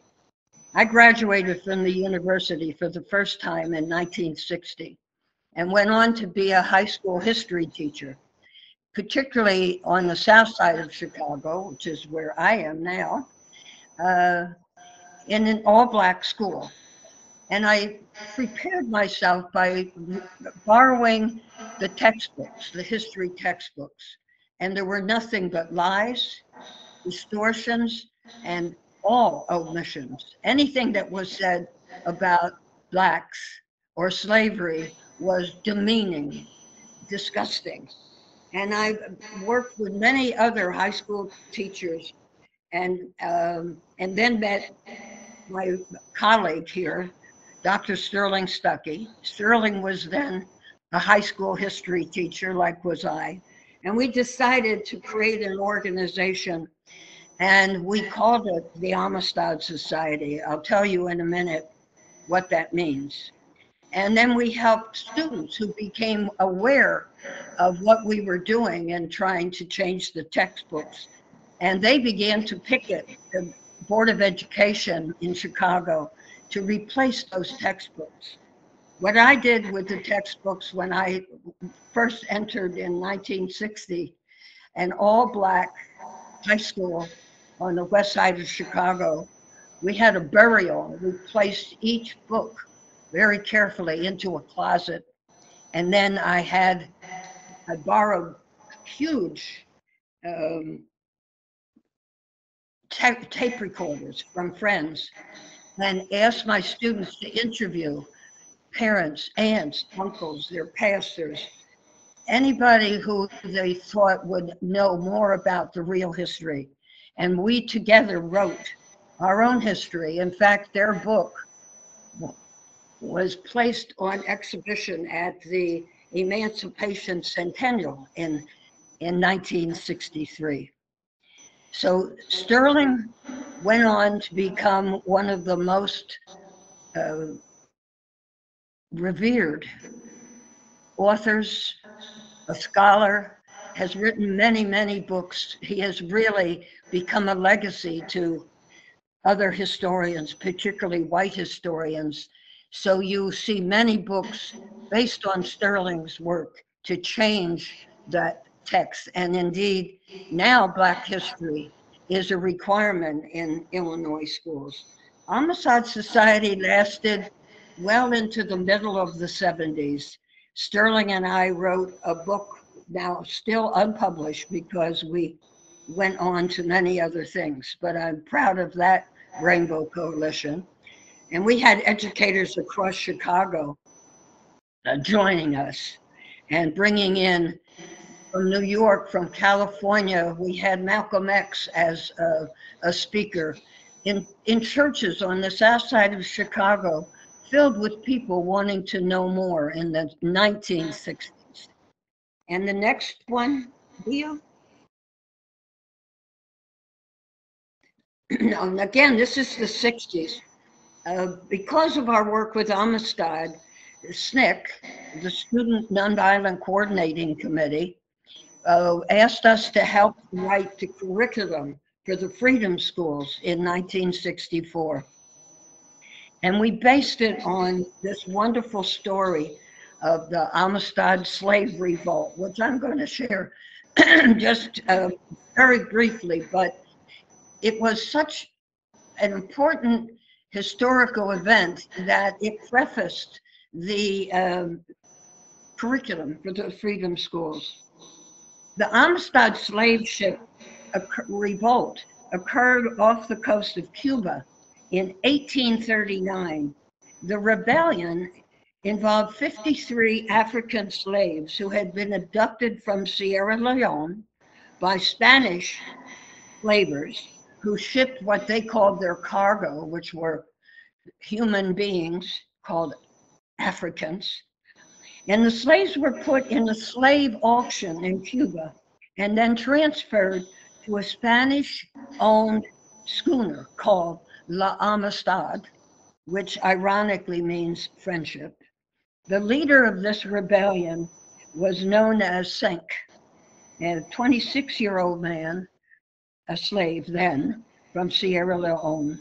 The slaves seized control of the ship, killing most of the crew, and ordered the navigator to sail back to Africa. The navigator, however, duped the slaves, and the Amistad slave ship was intercepted 2 months later off the coast of New York. Then the abolitionists were very active at that time, demanded, particularly the abolitionists on the East Coast, demanded that a trial take place. And believe it or not, the defending counsel of the surviving 35 slaves took the Amistad case, and that was John Quincy Adams, our 6th president. And donations from the abolitionist movement across the country helped 35 slaves, Africans, return to Sierra Leone in 1842. So it embeds so much about the real history of Blacks in this country. I spent that summer in '64 helping to implement the curriculum. The photo is an example of one of the Freedom Schools, held mostly in churches. I supported SNCC workers. and like almost every SNCC worker, ended up in jail day after day, which were demeaning behaviors that Black Mississippians experienced all the time. Next one, my final one of the 60s. In Illinois in 1948, the legislature created the Illinois Commission on Human Relations and created in 1948 to help end discrimination across the state in whatever forms. But 20 years later, the then executive director, no staff, that is in the center of this photo, Roger Nathan, got funds to create an education services department in 1965. I was offered the job. They interviewed many, but Roger, the executive, had seen me present a play about Black history that was presented across the city to various high schools. The play was entitled I Too Sing America, borrowed from Langston Hughes' very famous poem. And the students memorized all the roles in this play I wrote. And it was that experience that invited me to become the director of that Education Services Department. The man on the right is Ben Williams. He died very recently. He became my co-chair. He was then a rare high school Black principal in Illinois, and went on to become a leader in education. And the nun was on the board appointed by the governor and watched our presentations of our work across the state and asked if she quit her presidency of St. Xavier's College, could she join my team? And she did. You can see, if you look carefully at my breasts, I'm 9 months pregnant in this particular photograph, still working. So my son is today 55 years old. He's named after his father, Charlie, but he's also, he is now Charlie DuBois Douglas Young. So the role we played here was to go across the state, desegregating schools. Everywhere there were separate schools in this state, and nobody wanted us that was white. We were picketed everywhere we went, and it was a law we were following.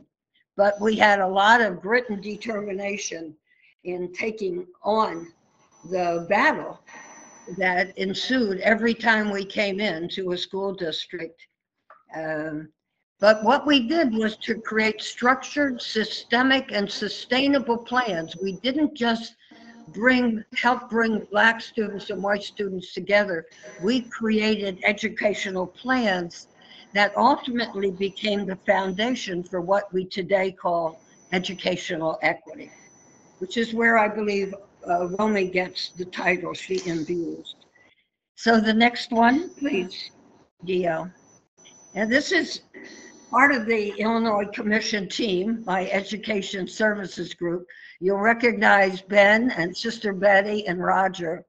And this is at the wedding of one of our colleagues who is Orthodox Jewish. And you'll notice that all the men are wearing yarmulkes, which are required. This is that I was in that role from 65 to 1974. And Harold Goldberg, whose wedding we were attended, and I have just written a book called Boots on the Ground about the 10 years that we were integrating Illinois school districts. Next one. So a little bit about what it takes to achieve educational equity. Dio? So the way I look at organizations and my team as well is that we have to look backward to inform a path forward. And knowing that Black history, and where I've been dedicated to for all these 60 years, we know that the discrimination against people of color and other marginalized groups has been persistent, pervasive, and unrelenting. So how do we come in and create an organization that systems will support Black students and Latinx students? In fact, in 1966, a professor from Harvard, Professor Coleman, wrote a report and actually documented the separation, the disadvantages, the bias against Black students versus white students, and published a report that was well known back then. We never hear about it today, very, very seldom. And he said, these facts are true. We must do something to change them.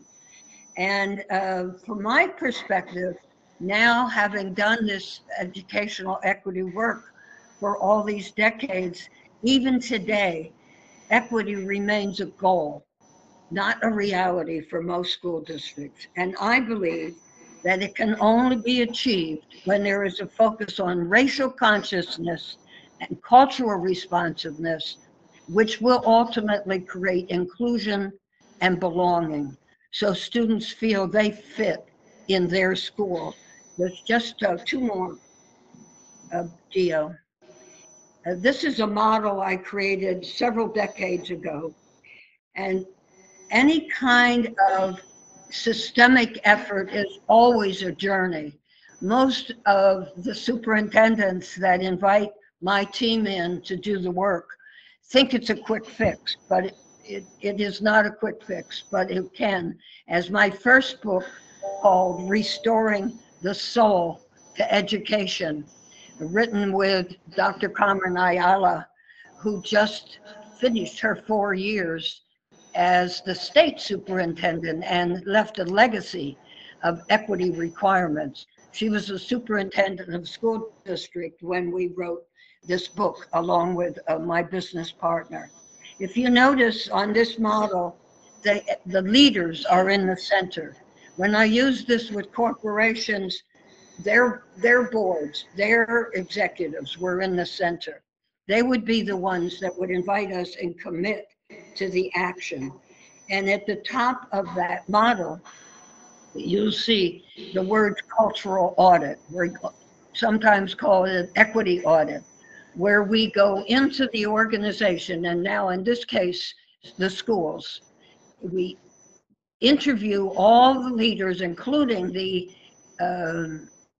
elected Board of Education members, of whom there are 7 in Illinois, many of whom are not educators and represent many different political views of the community they're serving. And we go in, and my team, which is a rainbow team, Black, white, Latinx, Asian, Muslim, all hues, we do focus groups of 10 to 12 participants separately by race. So my Black colleague does the focus groups of teachers, of whom there are few in most Illinois schools, support staff, where there are much more diversity, and they often have some of the best responses, of students separated by race, and parents.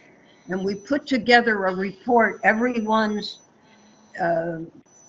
words and thoughts and experiences are anonymous, but we put together a report providing the leaders with recommendations to move forward, but still recognizing what's going on. And they hear the words developed into themes, of what needs to be changed to create an equitable organization, one that every student can absolutely know they will and can succeed to their best efforts.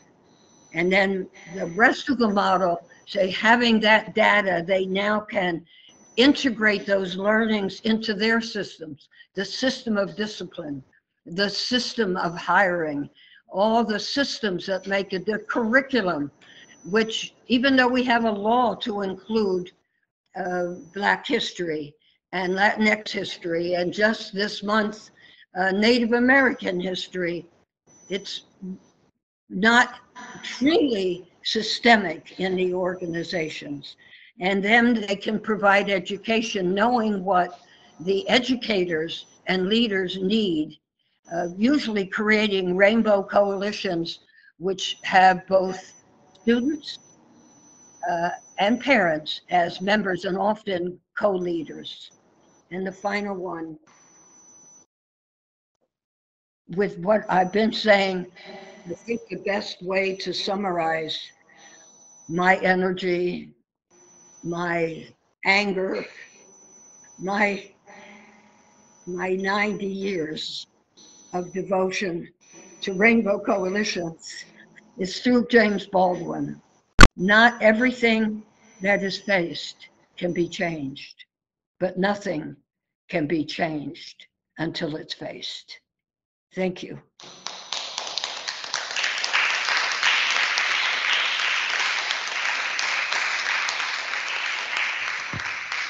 Thank you so much, Professor B. Young. You know, we started this morning today with anger and with articulations of anger and pain and trauma and tears. And I think it's really poignant that you end reminding us that a lot of this is fueled by anger. I also think it's so important that it's an amazing point you made just a few moments about the duration, that it's a journey, that these are not quick fixes. I think this is something that I've absolutely learned from some of you faculty in the BAM school, that that just have a perspective that helps us to know that we're not going to probably do this in 50 years, you know.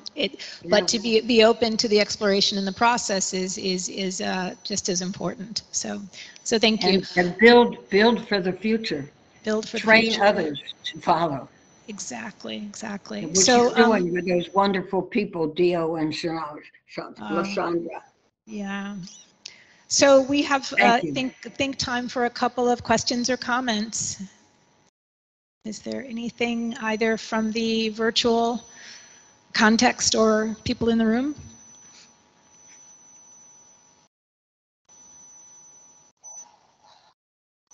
Anything on your end, Dio? Oh, we do have something.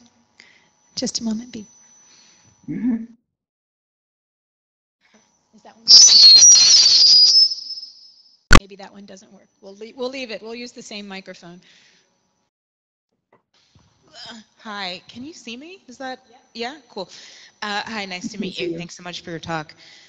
What am I trying to say? Do you have any practical tips in terms of passing the baton on? You know, you just said, right, like train others. And I think that's something that I'm finding tricky. Like when it's time for me to step away because I need to do other things with my life, sometimes I haven't done that work to pass the baton on. And so then there's this gap and people are like, thank you so much for your work. And then there's nothing. And so I'm just wondering, you know, as an educator, just kind of like, how do you give people the tools so that they can, you know, help other people to continue the work, so we're not, each one of us not burdened with the responsibility of stewardship, an unending stewardship. Yeah. Well, it seems to me you have been probably building others in your work. Are you an educator? Yes. Yes, I figured. So think about those students, other educators, other leaders that you've worked with. And in my work, when I find a jewel, somebody who has the energy, the commitment, I just find myself almost unconsciously sharing whatever I can, inviting them to join me, introducing them to the right people, just helping constantly. It's almost a daily experience without even thinking about it, that you need to have others continuing your work.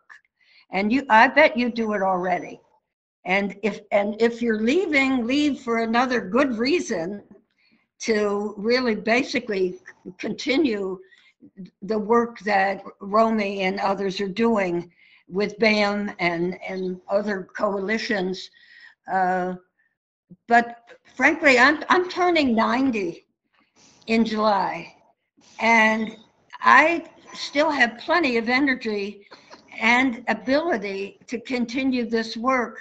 And I think there are probably dozens of people out there who went on to found Black history departments in universities across the country, who are now superintendents of other school districts, that have either been in my classes or part of my team. Right now, with every member of my team are people I've worked with over the years, and they're ready to take it over, but I still have energy to do it. So call me. I'll be glad to talk more. Thank you. Thank you. You're You know, I welcome. think that's such a great point, because we were, you know, if we think about Stefano Harney's comments earlier, and something we talked about yesterday, systemic, again, the language of systemic change has us to think that only those big system-wide changes that happen in a year or something are real, and actually these shifts can happen in very intimate ways.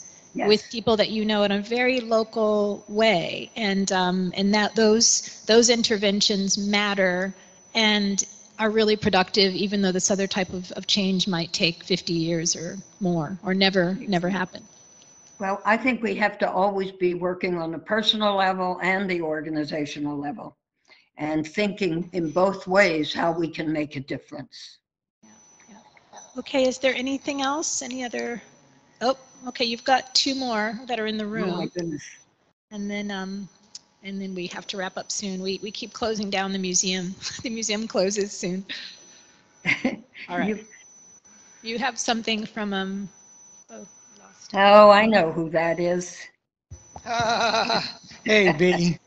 Yeah, you know, I was an artist in resident at the Hyde Park Art Center, and a group of professors were invited to come by and talk. And one of the things that they were concerned with, the relationships between students and faculty.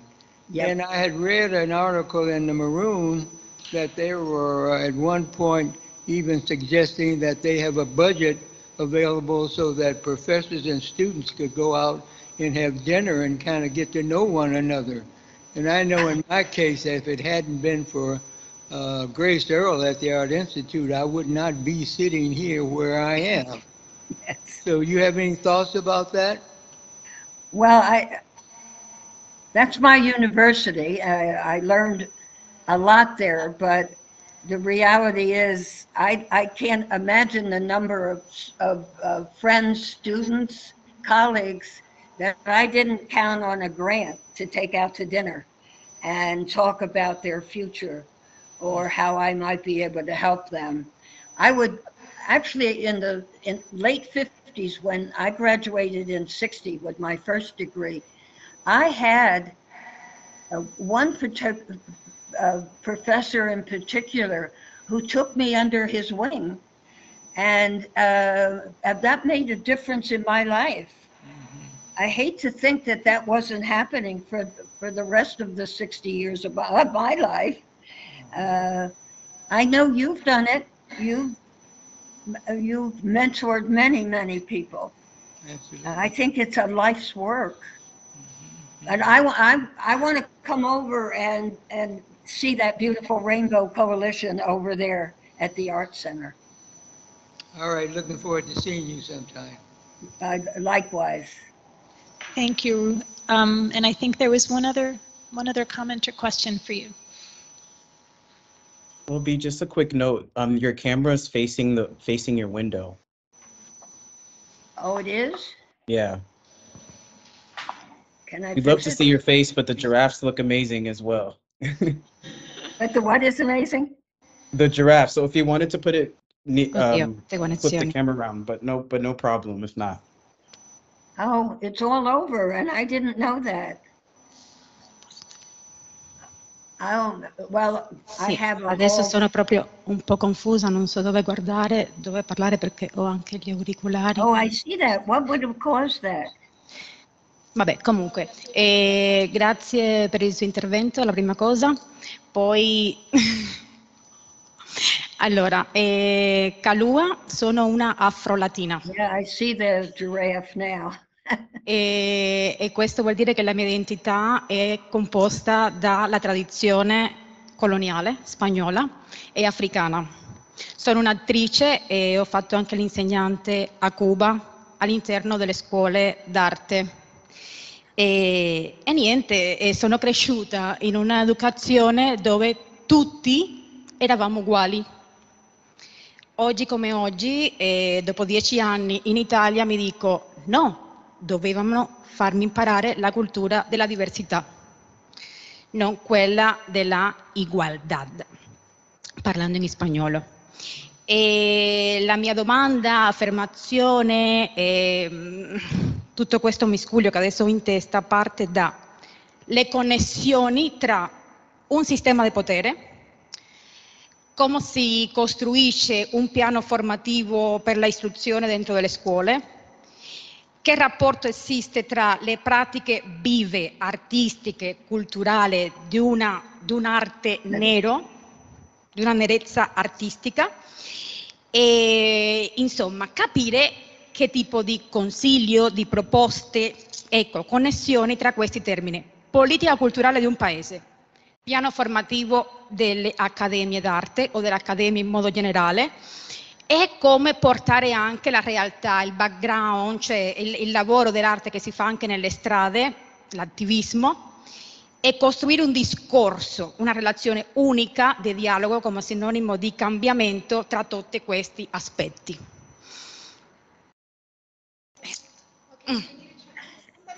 Non so se la traduzione sarà anche quello. Can we summarize that? Yeah. Okay, I'm Afro-Latin and I'm an actress and I taught art in schools in Cuba and I'm an educator, and in Cuba we were all equal. Now that I'm here, I think that they should have taught me the culture of diversity instead of the culture of equality. So how do you bring it's possible to promote a cultural offer in art school and to bring activism to promote change? I hope. Spero di, so perché hai parlato tantissimo, spero, I hope I summarized because she made various questions. I don't know if I told all of them, but I think more or less. Sì, esatto. Insomma, le relazioni tra la politica culturale, sì, relationships with the cultural policy of a country and academia. Well, one of the speakers talked about both the equality of race, perhaps, but how about economy? How about income? How about regions? So all those are aspects of diversity. So how are people marginalized, even in a district or a school or country where the color feels equal, but what are the ways in which people feel different, feel they don't belong, and to actually utilize the same approach of identifying groups that feel marginalized and having somebody they can trust that's from the similar background, interview them so we can share that data to make the systems work even more effectively. Is that responding?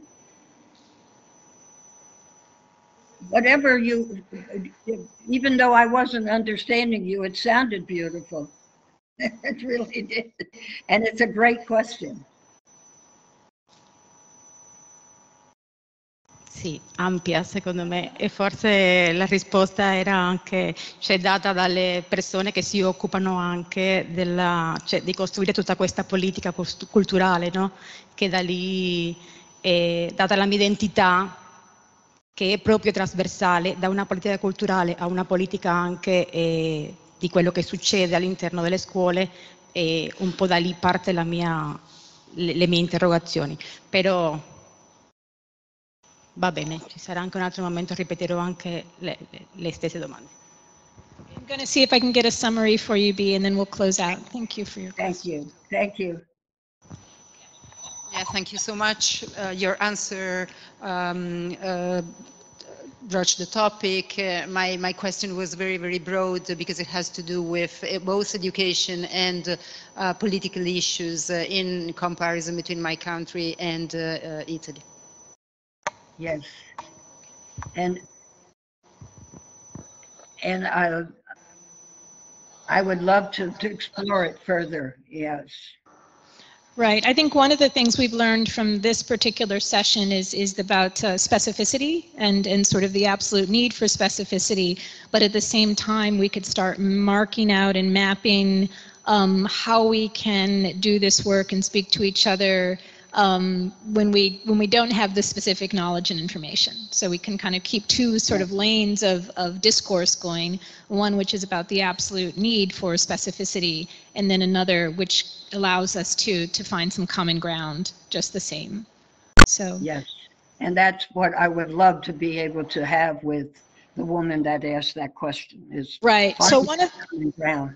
Right. So we're closing out, but one of the things we can do is we can gather some questions and then maybe share some of these via email and be in touch with each other from this point on. Yes. So that's what we'll do.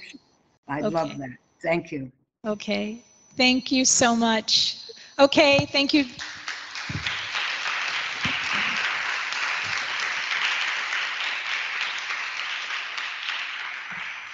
Okay, and thank you so much, Dio and Lashonda and everyone who's there today virtually, and we'll see you tomorrow. Okay, thank you.